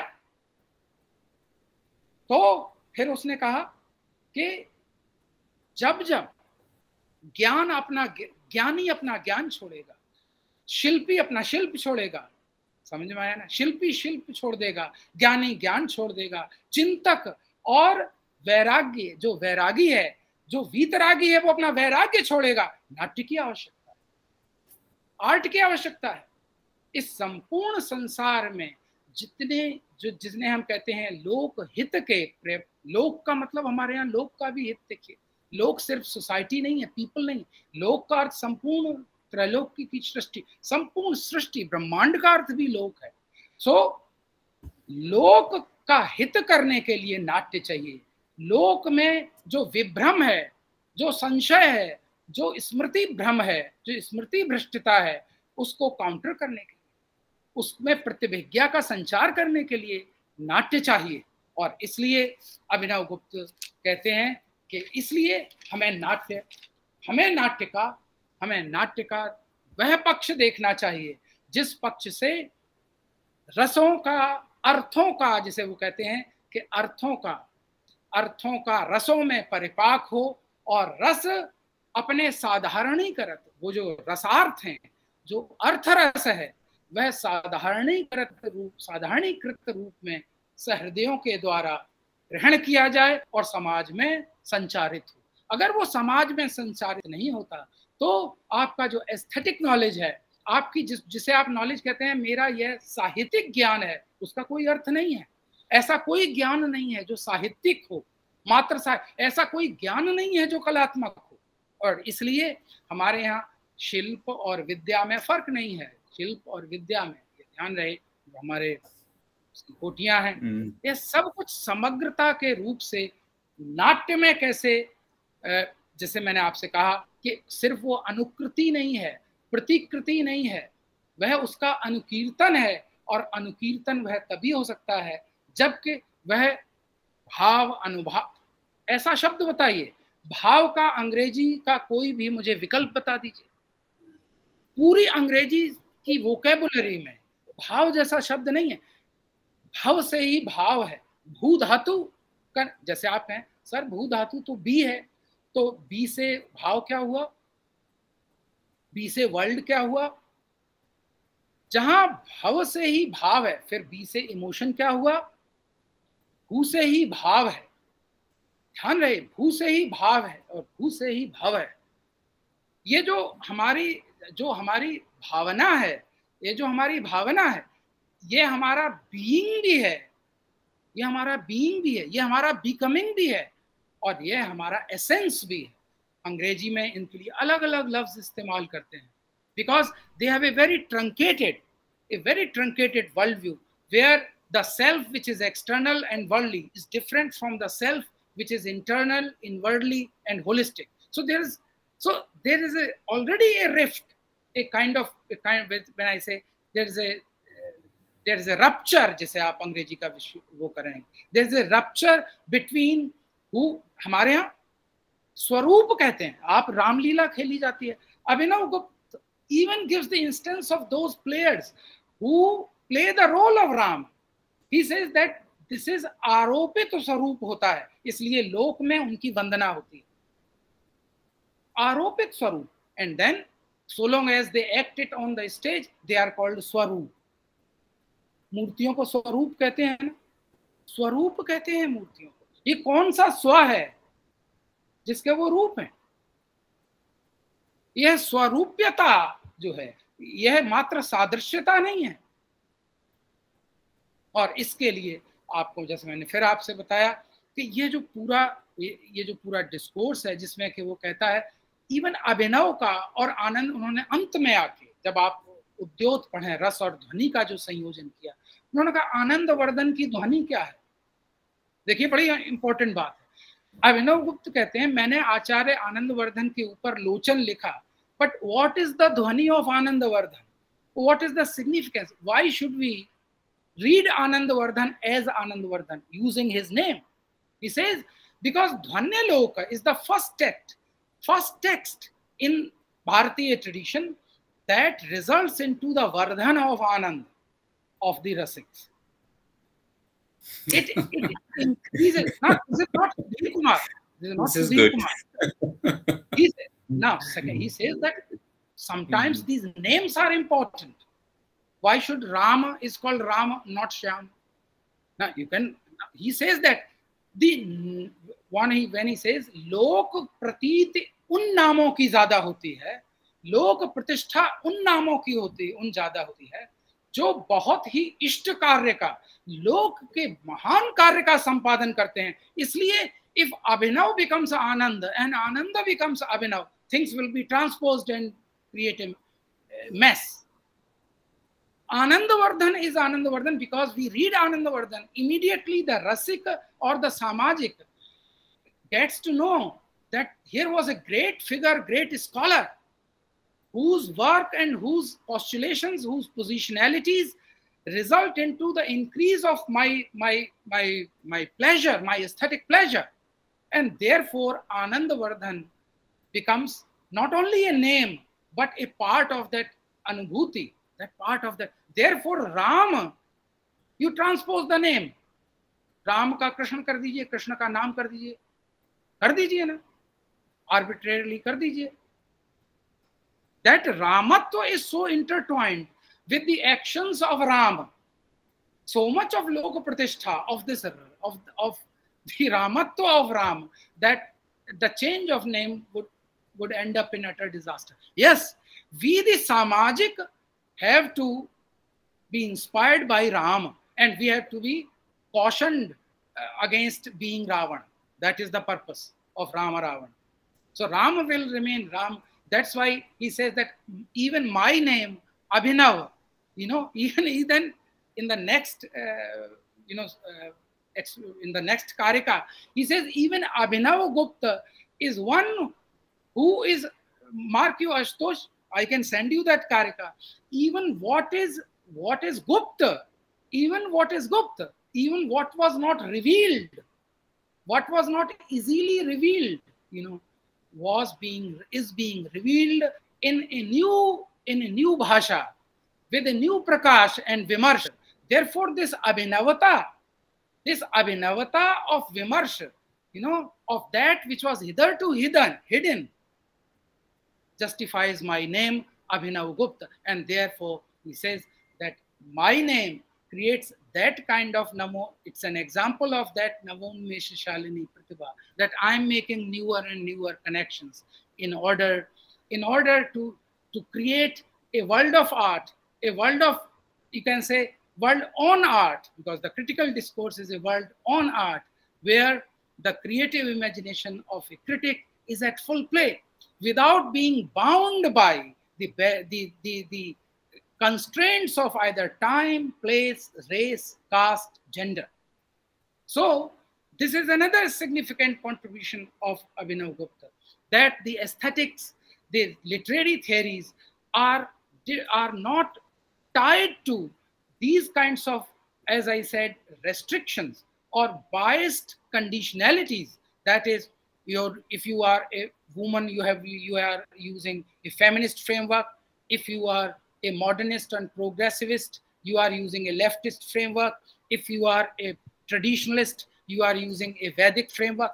These are all the inherent and compulsory biases which are inflicted on our students by us and on our fellow colleagues in our conferences and seminars. If you use any Sanskrit pratyay in order to speak on Shakespeare, or say the world of, Jean-Paul Sartre, they would say Sartre was a Marxist to this extent. Why are you using a Vedantic framework? When I was reading, remember that What is Literature? Very important work, 1946 or 48 it was produced. Now, what is the bottom line? What is the essence of that work of art? What is literature? He says that literature is written to produce aesthetic pleasure to be shared by all. I'm not using Acharya Abhinavgupta's word. I'm not using Anandavardhana or Natya Shastra or Bharat Muni's words or Mammat's words. I'm using a hardcore Marxist, and though he came out of Marxism, he remained an atheist, who said the entire purpose of literature or art is to create in the heart of the readers, remember, aesthetic pleasure. That is the foremost objective of art. Sahitya ka Uddeshya by Munshi Premchand, when he was speaking about the Prayojan of Sahitya in 1936, and he was the president of left-oriented Progressive Writers Association. It was a conclave held in Lucknow, 1936. What did he say? He said that to say that literature is progressive, Sahitya is progressive, is a stupidity of the first order. It is an anti-intellectual. It is a critical disnomer. It is a critical non-starter to say that Sahitya has to be Pragatishil. प्रगतिशील लेखक संघ का अध्यक्ष सबसे पहले कह रहा है कि आप इसका मतलब साहित्य का अर्थ नहीं जानते. साहित्य तो मूलतः ही उदात्त और प्रगतिशील होता है. जब साहित्य सबलाइम होता है, उदात्त होता है, तो प्रगतिशील रहने की आवश्यकता क्या है? But this was an ideological break. As I said, nobody remembers that Lev Tolstoy's 1892 What is Art, and that atheist great writer critic Jean-Paul Sartre's What is Literature is grounded into pratyabhigya. Well, ultimately you have to recognize who you are. This pratyabhigya is important, and therefore all the dirt and dross, all those scenes of love making and all those scenes of wonder or vela, चाहे वो वीर हो, चाहे वो उत्साह हो, चाहे वो करुणा हो, चाहे भयानक हो, चाहे विभत्स हो, चाहे वो श्रृंगार हो, remember, इन सब से होते हुए आप eventually as a सामाजिक you have to reach the state of shanta through sadharanikaran, and it is in the state of shanta that you can retain, you can protect, you can perpetuate your pratyabhigya. It is this disturbance or violation of your pratyabhigya that causes agony, social disharmony, and invites all kinds of disasters in society. So this is all that I wanted to say, and very, I would say, very brief and rather disconnected way, because there are so many concepts which occur and recur and flash on in your mind, and you are unable to reconcile all those concepts enunciated by Acharya Abhinavgupta. And remember the massive influence that he had on the minds of particularly Indian critics. And he was somehow, greatest injustice was done to Acharya Abhinavgupta Padacharya, that he became confined to Sanskrit departments and departments of philosophy. Even there, he was not a part of the mainstream course of philosophy. And then his social, cultural significance, importance, which should be recognized, was not recognized. This is the time, and I welcome this move to celebrate this week in remembrance of, in the pratyabhigya of Acharya Abhinavgupta Acharya, and through Acharya Abhinavgupta Acharya, we try to get access, we try to remember, we try to, I would not use memorize or remember, as I again say, we have to have the pratyabhigya of who we are, and how can we retrieve who we were and who we really are. Our स्वस्थ होना, हमारा स्वभाव में आना, हमारा स्वरूप में आना, उसके लिए ये pratyabhigya आज जितनी आवश्यक है। आज ऐसे हम संकट के दौर से गुजर रहे हैं जिसमें कि यह संपूर्ण राष्ट्र को pratyabhigya की आवश्यकता है। हमारे पास एक राष्ट्र नायक है, एक प्रधानमंत्री है जो इस बात को समझता है। हम उसकी संकल्प को शक्ति दें, गति दें, और हम इस संपूर्ण pratyabhigya का साधारणीकरण करें। हम इसकी लौकिक pratyabhigya, इसकी लौकिक प्रतीति से होते हुए अलौकिक प्रतीति की ओर आए। और अलौकिक प्रतीति की जो हम बात करते हैं, pratyabhigya as the most important point of Shaiva Darshana, we should not forget to mention as to how pratyabhigya was deliberately violated in the land of its own birth. And really grateful, sir. It's amazing, brilliant. It's a really amazing discourse. And now I invite Professor Umed Singh ji, Chairperson, Department of English, to Acharya Dr. Sudhir Kumar ji, a word of apology for actually, yes, for two links being created, and what happened as a result that we were not able to listen to the initial part of your lecture.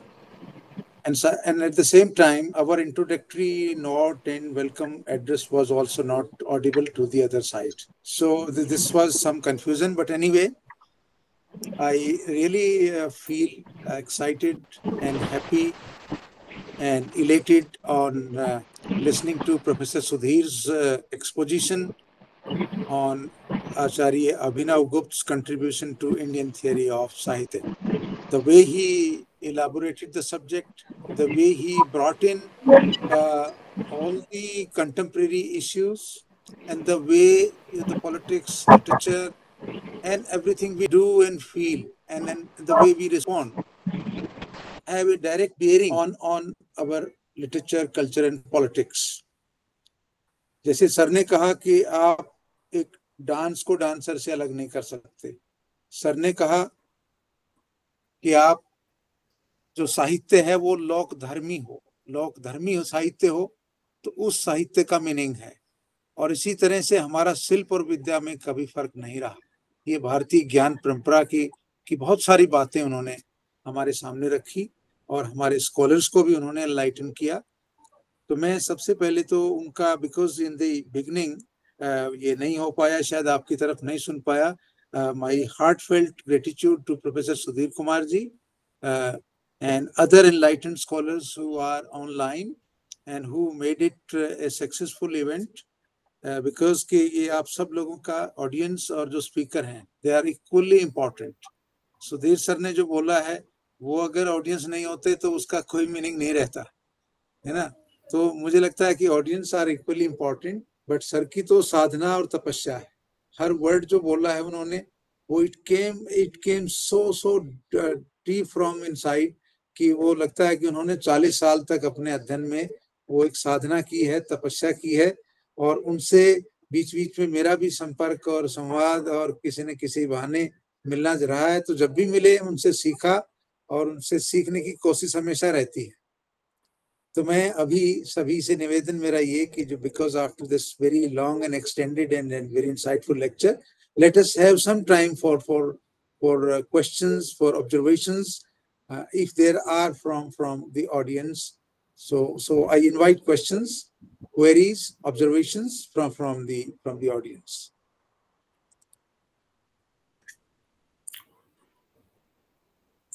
You can unmute yourself, sir. Dr. Sadanand ji or anyone else, most welcome, sir. Namaskar to everybody. It was one of the brilliant talks in all these years. Sudhir sir, my pranam to you wholeheartedly. You brought all the contemporary issues and also delineated the points why Kashmir has been alienated.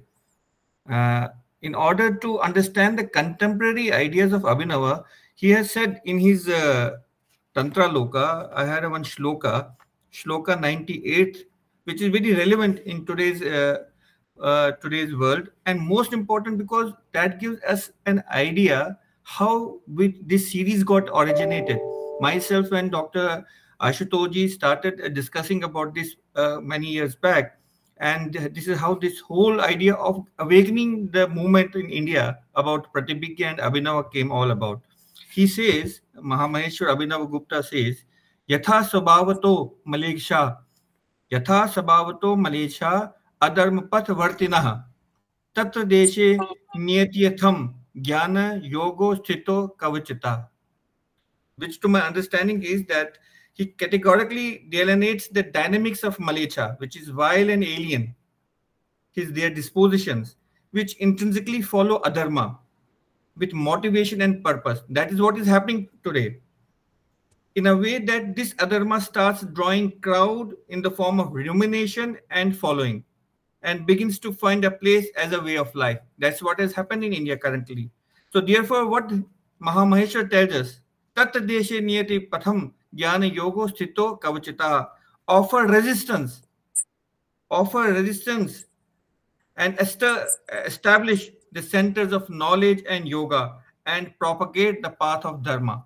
And that is what the whole idea is about, to awaken this countrymen about the great contributions of Maheshwara Abhinavgupta and whole Santati and whole Guru Krama, which have given the ideas about the Bharat Rashtra. And this awakening of Maheshwara's works is basically awakening the glory of India. And awakening of the glory of India is the awakening the Hindu Rashtra, or awakening the Sanatan, or awakening the human values which Maheshwara has put into his various works. as you rightly said, that in Tantra Loka, he gives us the idea of whole gamut of current worldview. That is why we say that Mahamaheshwara's contribution is so immense that it is very important that the Indian people, more so we Kashmiris, never knew about Abhinava. So the question was, why we don't know Abhinava? Why this so much of self-criticism, self-slumber? So the idea is not only to awaken that Abhinava within ourselves, but to awaken this Pratibhigya among each countryman so that they understand the glory of our ancient India, the glory of our sages and saints who have given so much to the humankind. In current Kashmir, you will never find any place associated with Abhinava. It took me many years to understand where he lived, where he went, even the cave where he finally entered, and everybody knew that this cave is what Abhinava came finally. There, the name of the cave is now made in the name of some so-called Sufi saint. And on further inquiring, that Sufi saint never existed in the history of Kashmir. A fictitious name has been planted over it. So there is a systematic attempt to remove the Sanskrit Hindu civilization of Kashmir. Whereas in Abhinava himself says, and I quote in his 37th Ahnik, he says, where here and there the sages make their dwelling, where in every place resides Shiva himself, except such a place as Kashmir, I feel for the fulfillment of all wishes and for the achievement of the perfect spiritual realization, there is no other place in the world. So see how much he has given importance to his birthplace. Nobody has glorified Kashmir as Mahamaheshwara Abhinavagupta has done. And unfortunately, we only place Kashmir as a Jannat. Whereas Mahamaheshwara says, Kashmir Parvati Paroksha Tat Swami Maheshwara. Kashmir is herself Parvati. And we never quote this word. We never put this word. Instead of that, we often quote Jahangir, who came to Kashmir on his vacation and just said that Jannat Firdaus. Kashmir is like a Firdaus, is like a Jannat and all that. Whereas we never put more glory to the Kashmir where Mahameshwara said it is not a Jannat or something. It is herself Parvati. It is the beauty of this great genius that which we have never put before the people.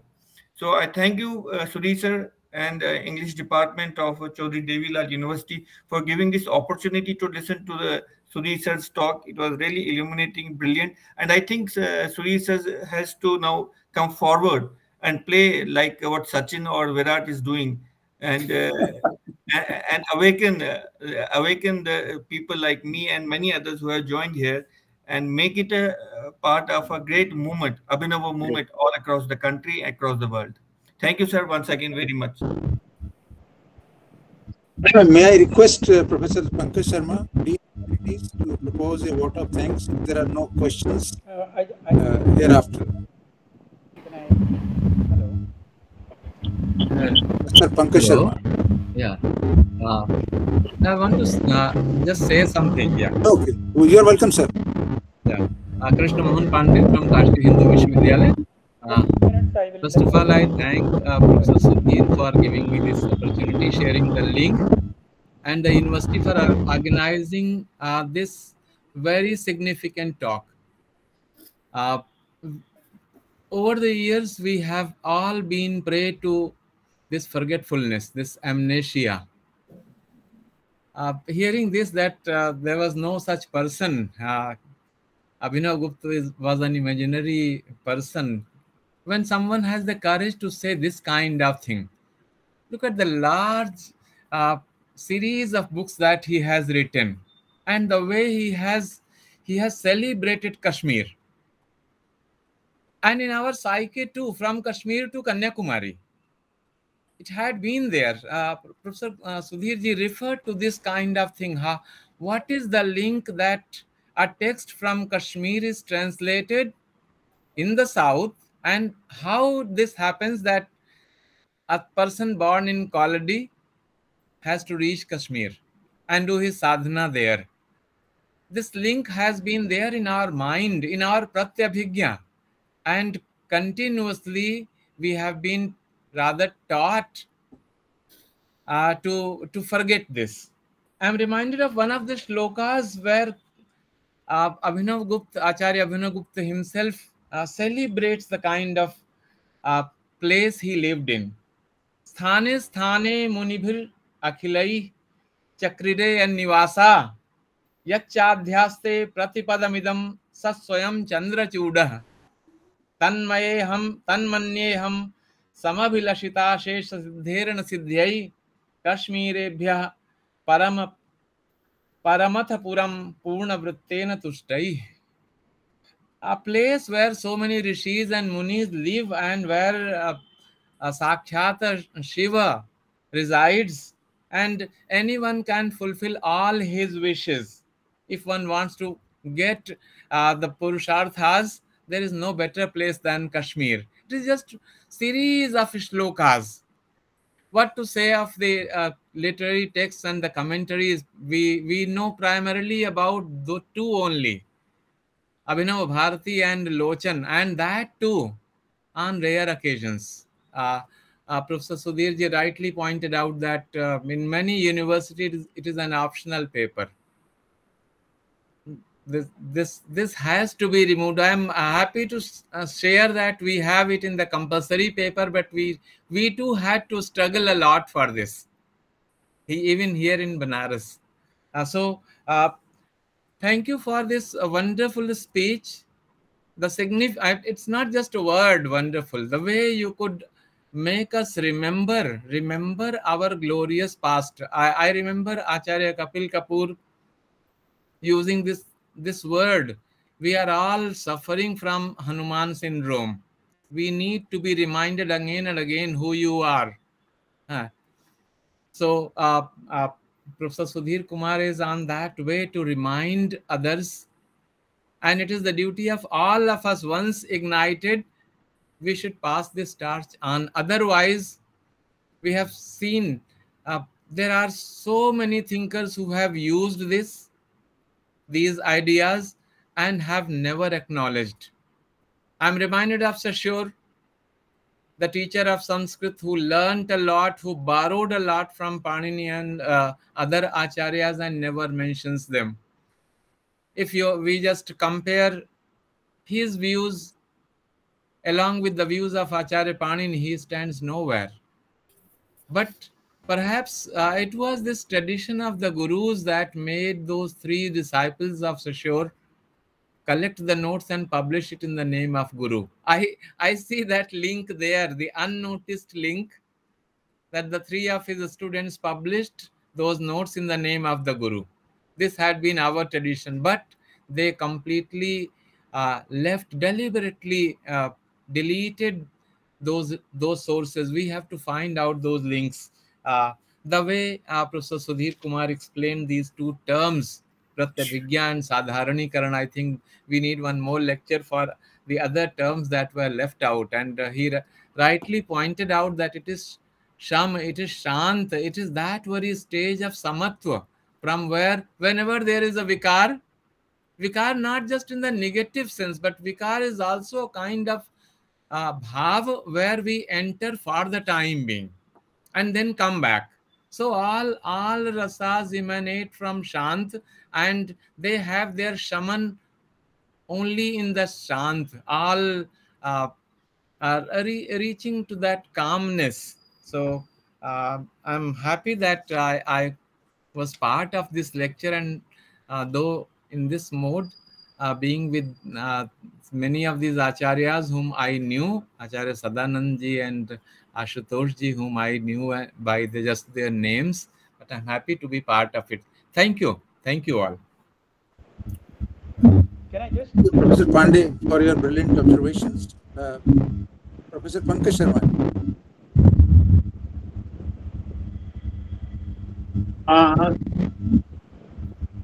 The Department of English shortly feels really happy that we could become a platform.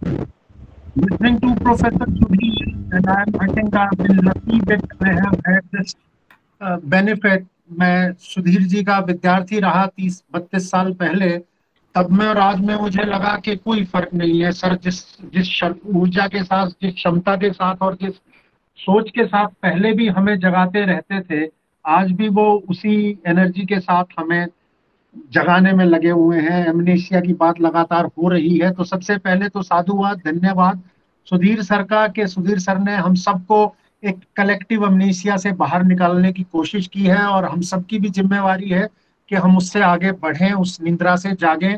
मेरा धन्यवाद रहेगा professor Ashutosh Angiraj जी को भी, जिन्होंने एक moderator के तौर पे इस पूरे कार्यक्रम के संचालन में जिम्मेवारी भरा रूप अपनाया, और बहुत सारे विद्वान यहाँ मौजूद हैं। उन सबका, सारी ऑडियंस का मैं धन्यवाद करना चाहता हूँ। और जो बात, मैं एक छोटा सा अनुभव उसके साथ मुझे जुड़ गया है, तो मैं शायद उस रीटेलिंग का, उस रीराइटिंग को इसके साथ जोड़ना चाह रहा हूँ कि अमिताभ घोष एक राइटिंग है MS6 के बारे में, एक मैन्युस्क्रिप्ट रिटन इन हिब्रू 6 है, जो वास्को डिगामा के पूरे नैरेटिव को एक सिंगल 3 पेज के 4 पेज के लेख से पूरे वास्को डिगामा को ध्वस्त कर देती है, कि कैसे वास्को डिगामा का पूरा नैरेटिव पश्चिम ने बनाया, भारत की खोज, भारत के समुद्री रास्ते की खोज। और एक 4 पेज का 5 पेज का लेख लिखते हैं अमिताभ घोष, कि कैसे 1140 में अल्जीरिया से मछलीपट्टनम चिट्ठी आ रही थी, जा रही थी, व्यापार हो रहा था, समुद्री रास्ते हो रहा था, यूरोप से भी हो रहा था, और पूरे वास्को डिगामा का नैरेटिव जो है वो ध्वस्त हो जाता है। वैसे ही बात आज सुधीर सर ने की है।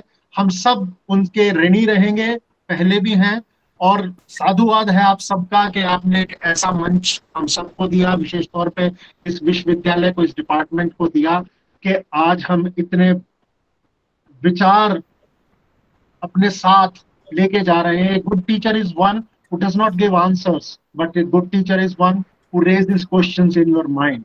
तो सुधीर जी ने वही सब किया। उस सब के लिए आप सबका, आयोजकों का, प्रायोजकों का, सब साथियों का, डिपार्टमेंट की तरफ से मैं तहे दिल से धन्यवाद करता हूं। Thank you very much.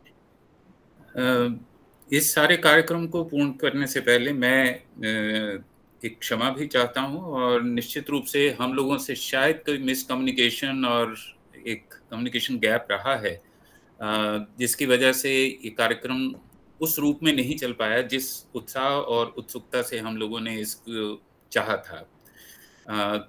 मुझे नहीं मालूम था कि एक और लिंक भी जनरेट हो गया हुआ है, और शायद वो शेयरिंग में कुछ मेरी तरफ से कमी रह गई, लेकिन अंत भले का सो भला। तो कुल मिलाकर के डिपार्टमेंट ने जो इनिशिएटिव लिया है, इंग्लिश डिपार्टमेंट ने, और मुझे लगता है हरियाणा में तो पहली बार ही हुआ होगा, इवन पंजाब यूनिवर्सिटी में भी कभी नहीं इस तरह का कोई इनिशिएटिव लिया गया होगा। तो उसके लिए बहुत बहुत साधुवाद है डॉक्टर साहब को, और उनके सभी जितने फैकल्टी मेंबर्स हैं उनके प्रति भी मैं अपना आभार जताना चाहता हूं। कश्मीरी समाज की ओर से भी आप लोगों के प्रति अपना आभार जताना चाहता हूं कि आप लोगों ने इस सारे विषय को लिया है, और निश्चित रूप से इस विषय को हम और भी अग्रसर करें, क्योंकि शुरुआत में जिस वक्त हमने 4 डोमेन्स की बात की थी, प्रतिभिज्ञा, क्रम और स्पंद और कॉल, कुल, तो इन 4 के बीच में जब हम लिटरेचर को वैल्यूएट करना शुरू करेंगे, देखना शुरू करेंगे और रस और ध्वनि की बात करेंगे इन 4 डोमेन्स के भीतर, तो मुझे लगता है एक नई थ्योरी और एक नया पर्सपेक्टिव लिटरेचर को वैल्यूएट करने का, उसका क्रिटिसिज्म करने का और क्रिटिकल थिंकिंग का हमारे सामने आ सकता है। तो निश्चित रूप से आज की इस गलती के लिए मैं क्षमा चाहूँगा डॉक्टर उमेद सिंह जी से। उन्होंने बड़ा ये मान रखा, मैंने जब उनसे निवेदन किया था कि सर इस चीज़ को किया जाए, तो उन्होंने बड़े खुले मन से इस सारी बात को स्वीकार किया, और उनके डिपार्टमेंट ने जिस तरह से सहयोग दिया है उसके लिए मैं बहुत बहुत आभार व्यक्त करता हूँ। और निश्चित रूप से मुझे लगता है कि भविष्य में भी हम कोई ना कोई ऐसी योजना, इंग्लिश डिपार्टमेंट इनिशिएटिव ले सकता है कि जहाँ पर एक भारतीय पद्धति से जो है वो इंग्लिश लिटरेचर इवैल्यूएट तरीके डेवलप कर पाए। तो निश्चित रूप से हम लोग बहुत जल्दी ही कोई ना कोई वर्कशॉप इंडियन नॉलेज सिस्टम पे और कश्मीर शैव दर्शन का जो एप्लीकेशन एरिया है, जो भी बहुत ओवरड्यू हो गया है, उसको हम बहुत जल्दी लेंगे।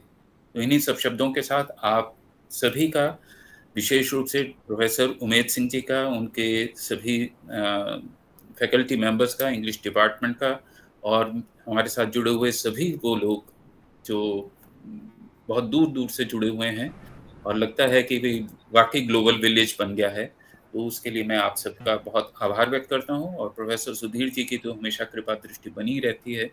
कभी उन्होंने मेरी बात, मैंने उनसे निवेदन किया और कभी उन्होंने मना किया हो, ऐसा कभी नहीं हुआ है। और भविष्य में भी ऐसा ही होता रहेगा। इन्हीं सब शब्दों के साथ आज के इस कार्यक्रम को हम पूर्ण करते हैं। Thank you sir, thank you very much. Thank you so much. गलती के लिए एक बार फिर क्षमा सर। सर ये शर्मिंदा नहीं करें, शर्मिंदा नहीं करें। ये communication All is well that ends well. Ji. Thank you sir, thank you so much, thank you everybody. Sadanand ji बात करते हैं। During the time of So your voice is not clear.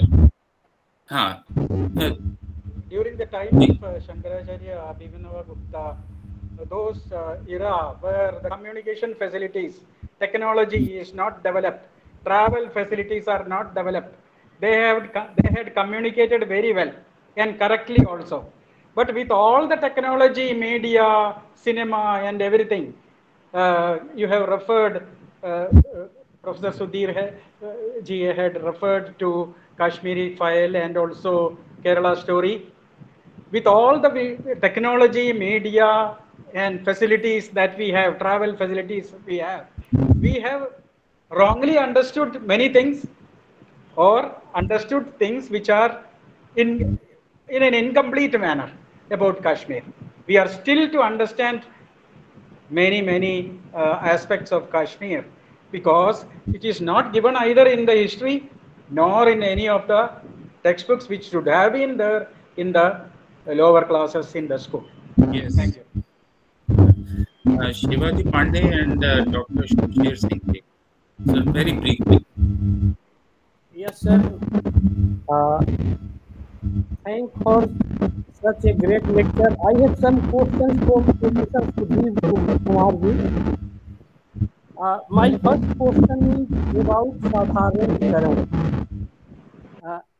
As it is said that Sadharanikaran was incarnated by Abhinavagupta, but as I read the books and Shastras, I think that it was incarnated by Bhattanayak.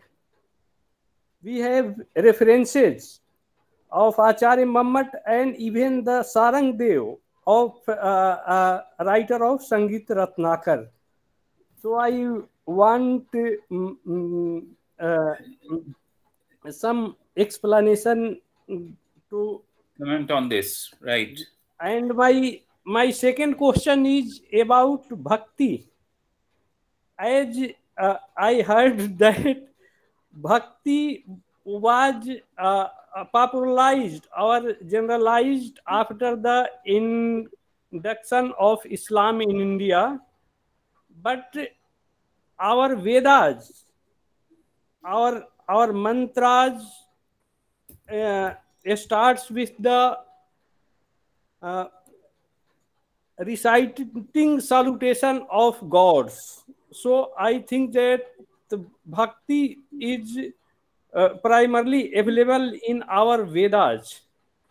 So this is my two curiosity from Professor Sudhir Kumar, sir. Right, sir. But respond after Dr. Shamsher Singh ji. Sir, Shamsher Singh ji.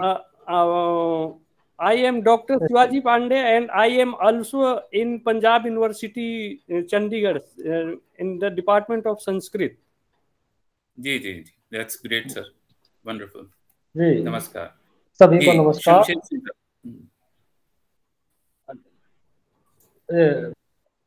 Professor Sudhir Kumar here, but the bhakti was meant for Brahmins, and it was anti-Shudra, anti-Dalit woman. It has been put before us through sundry incidents, events mentioned in various scriptures. For that, you people have to answer those complicated questions. Rather, the footholders of Dr. Ambedkar's ideology, they opine that to oppose Brahmins at every level and to praise some political party is the real and true Ambedkarism. I have heard only one name who is a Dalit and who has some inclination towards Sangha Vichardhara. He is Sri Ramesh Patangeri from Maharashtra. who has authored more than 52 books regarding the matter. So I request Professor Ashutosh Angiras to consider these things and to discuss conferences in seminars also. Other, because we all. We will take it up in the next seminar. Thank you very much. We will certainly take up these issues, and we also conducted webinar on Dr. Ambedkar, Sanskrit Shastriya criticism of Dr. Ambedkar. I can share the video also, but right now, a very brief comment by the Professor Sudhir Kumar ji. Very, very brief comment, sir. Shivaji जी ने मेरे आदरणीय मित्र जो कहा वो स्वयं उत्तर है, उसमें कोई उन्होंने प्रश्न नहीं है, क्योंकि साधारणीकरण पर तो इतना भट्टनायक जी से लेकर मम्मट जी, आप you take up a critic who has not, problem is who has not spoken on साधारणीकरण. लेकिन सर पहले सर ये किसके दिमाग में आया?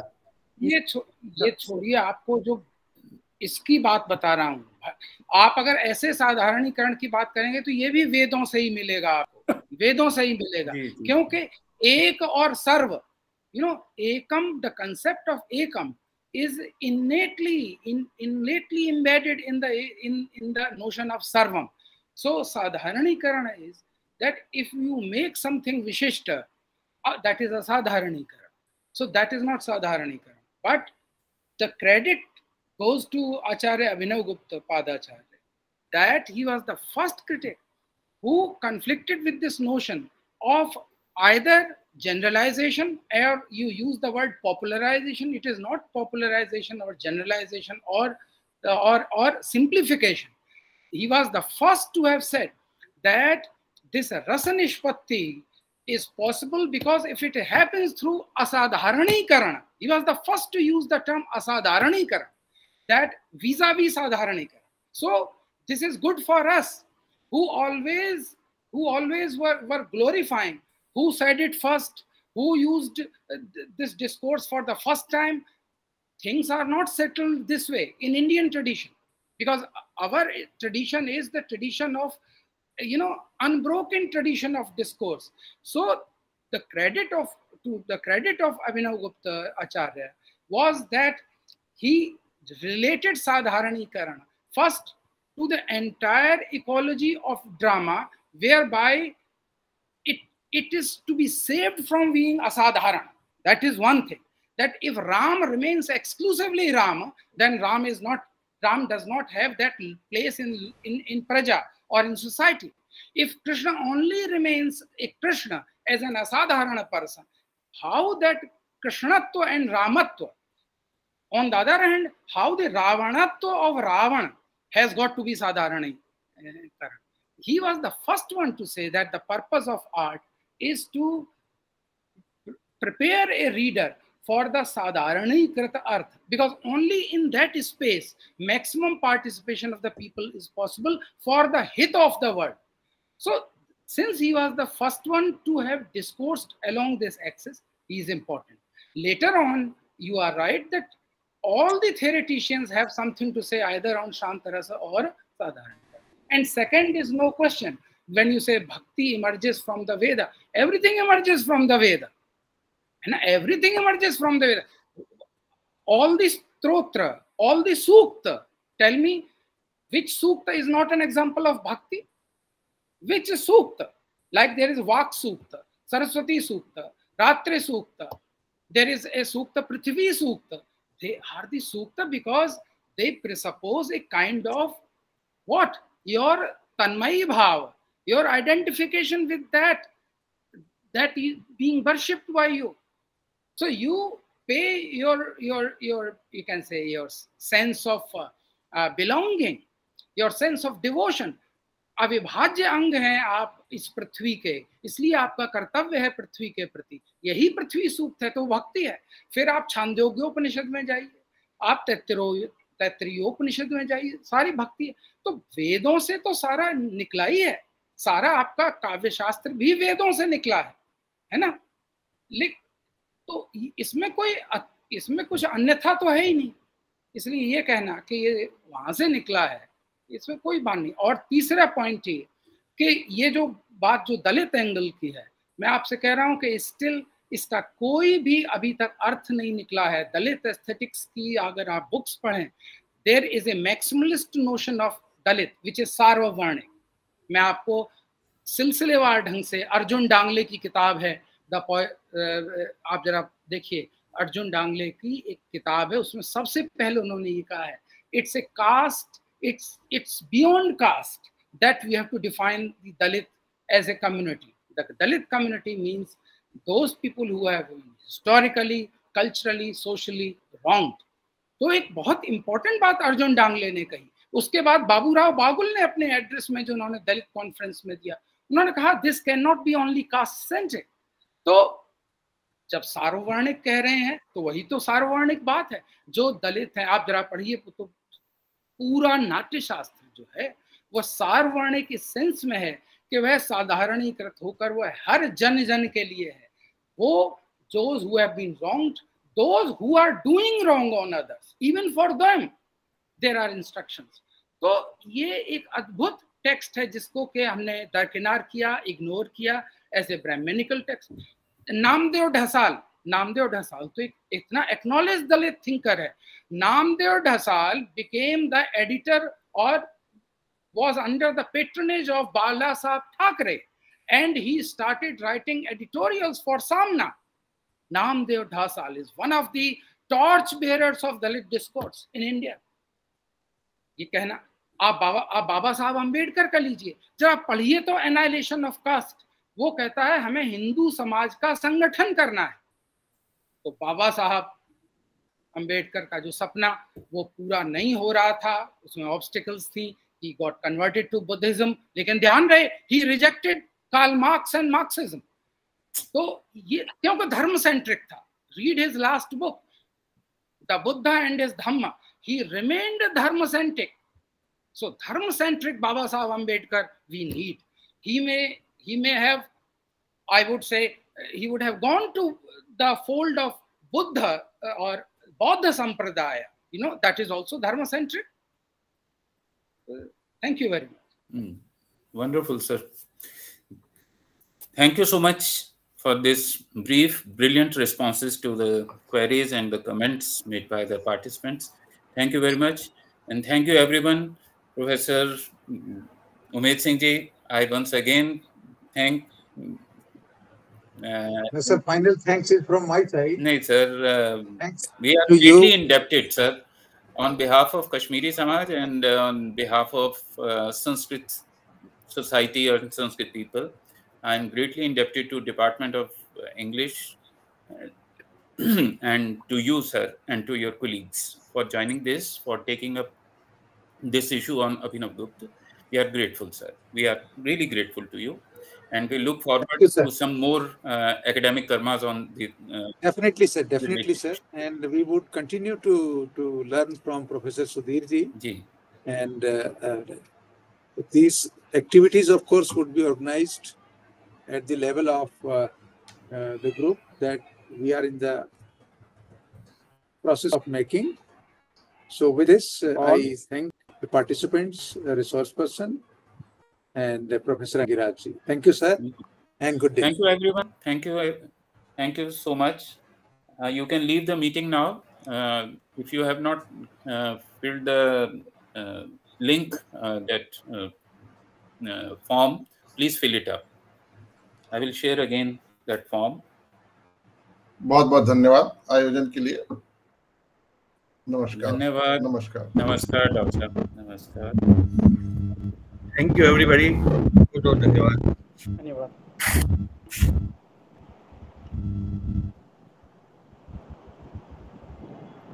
Sir, will you be sending it to the WhatsApp? Just I will share here. I can share on WhatsApp also. And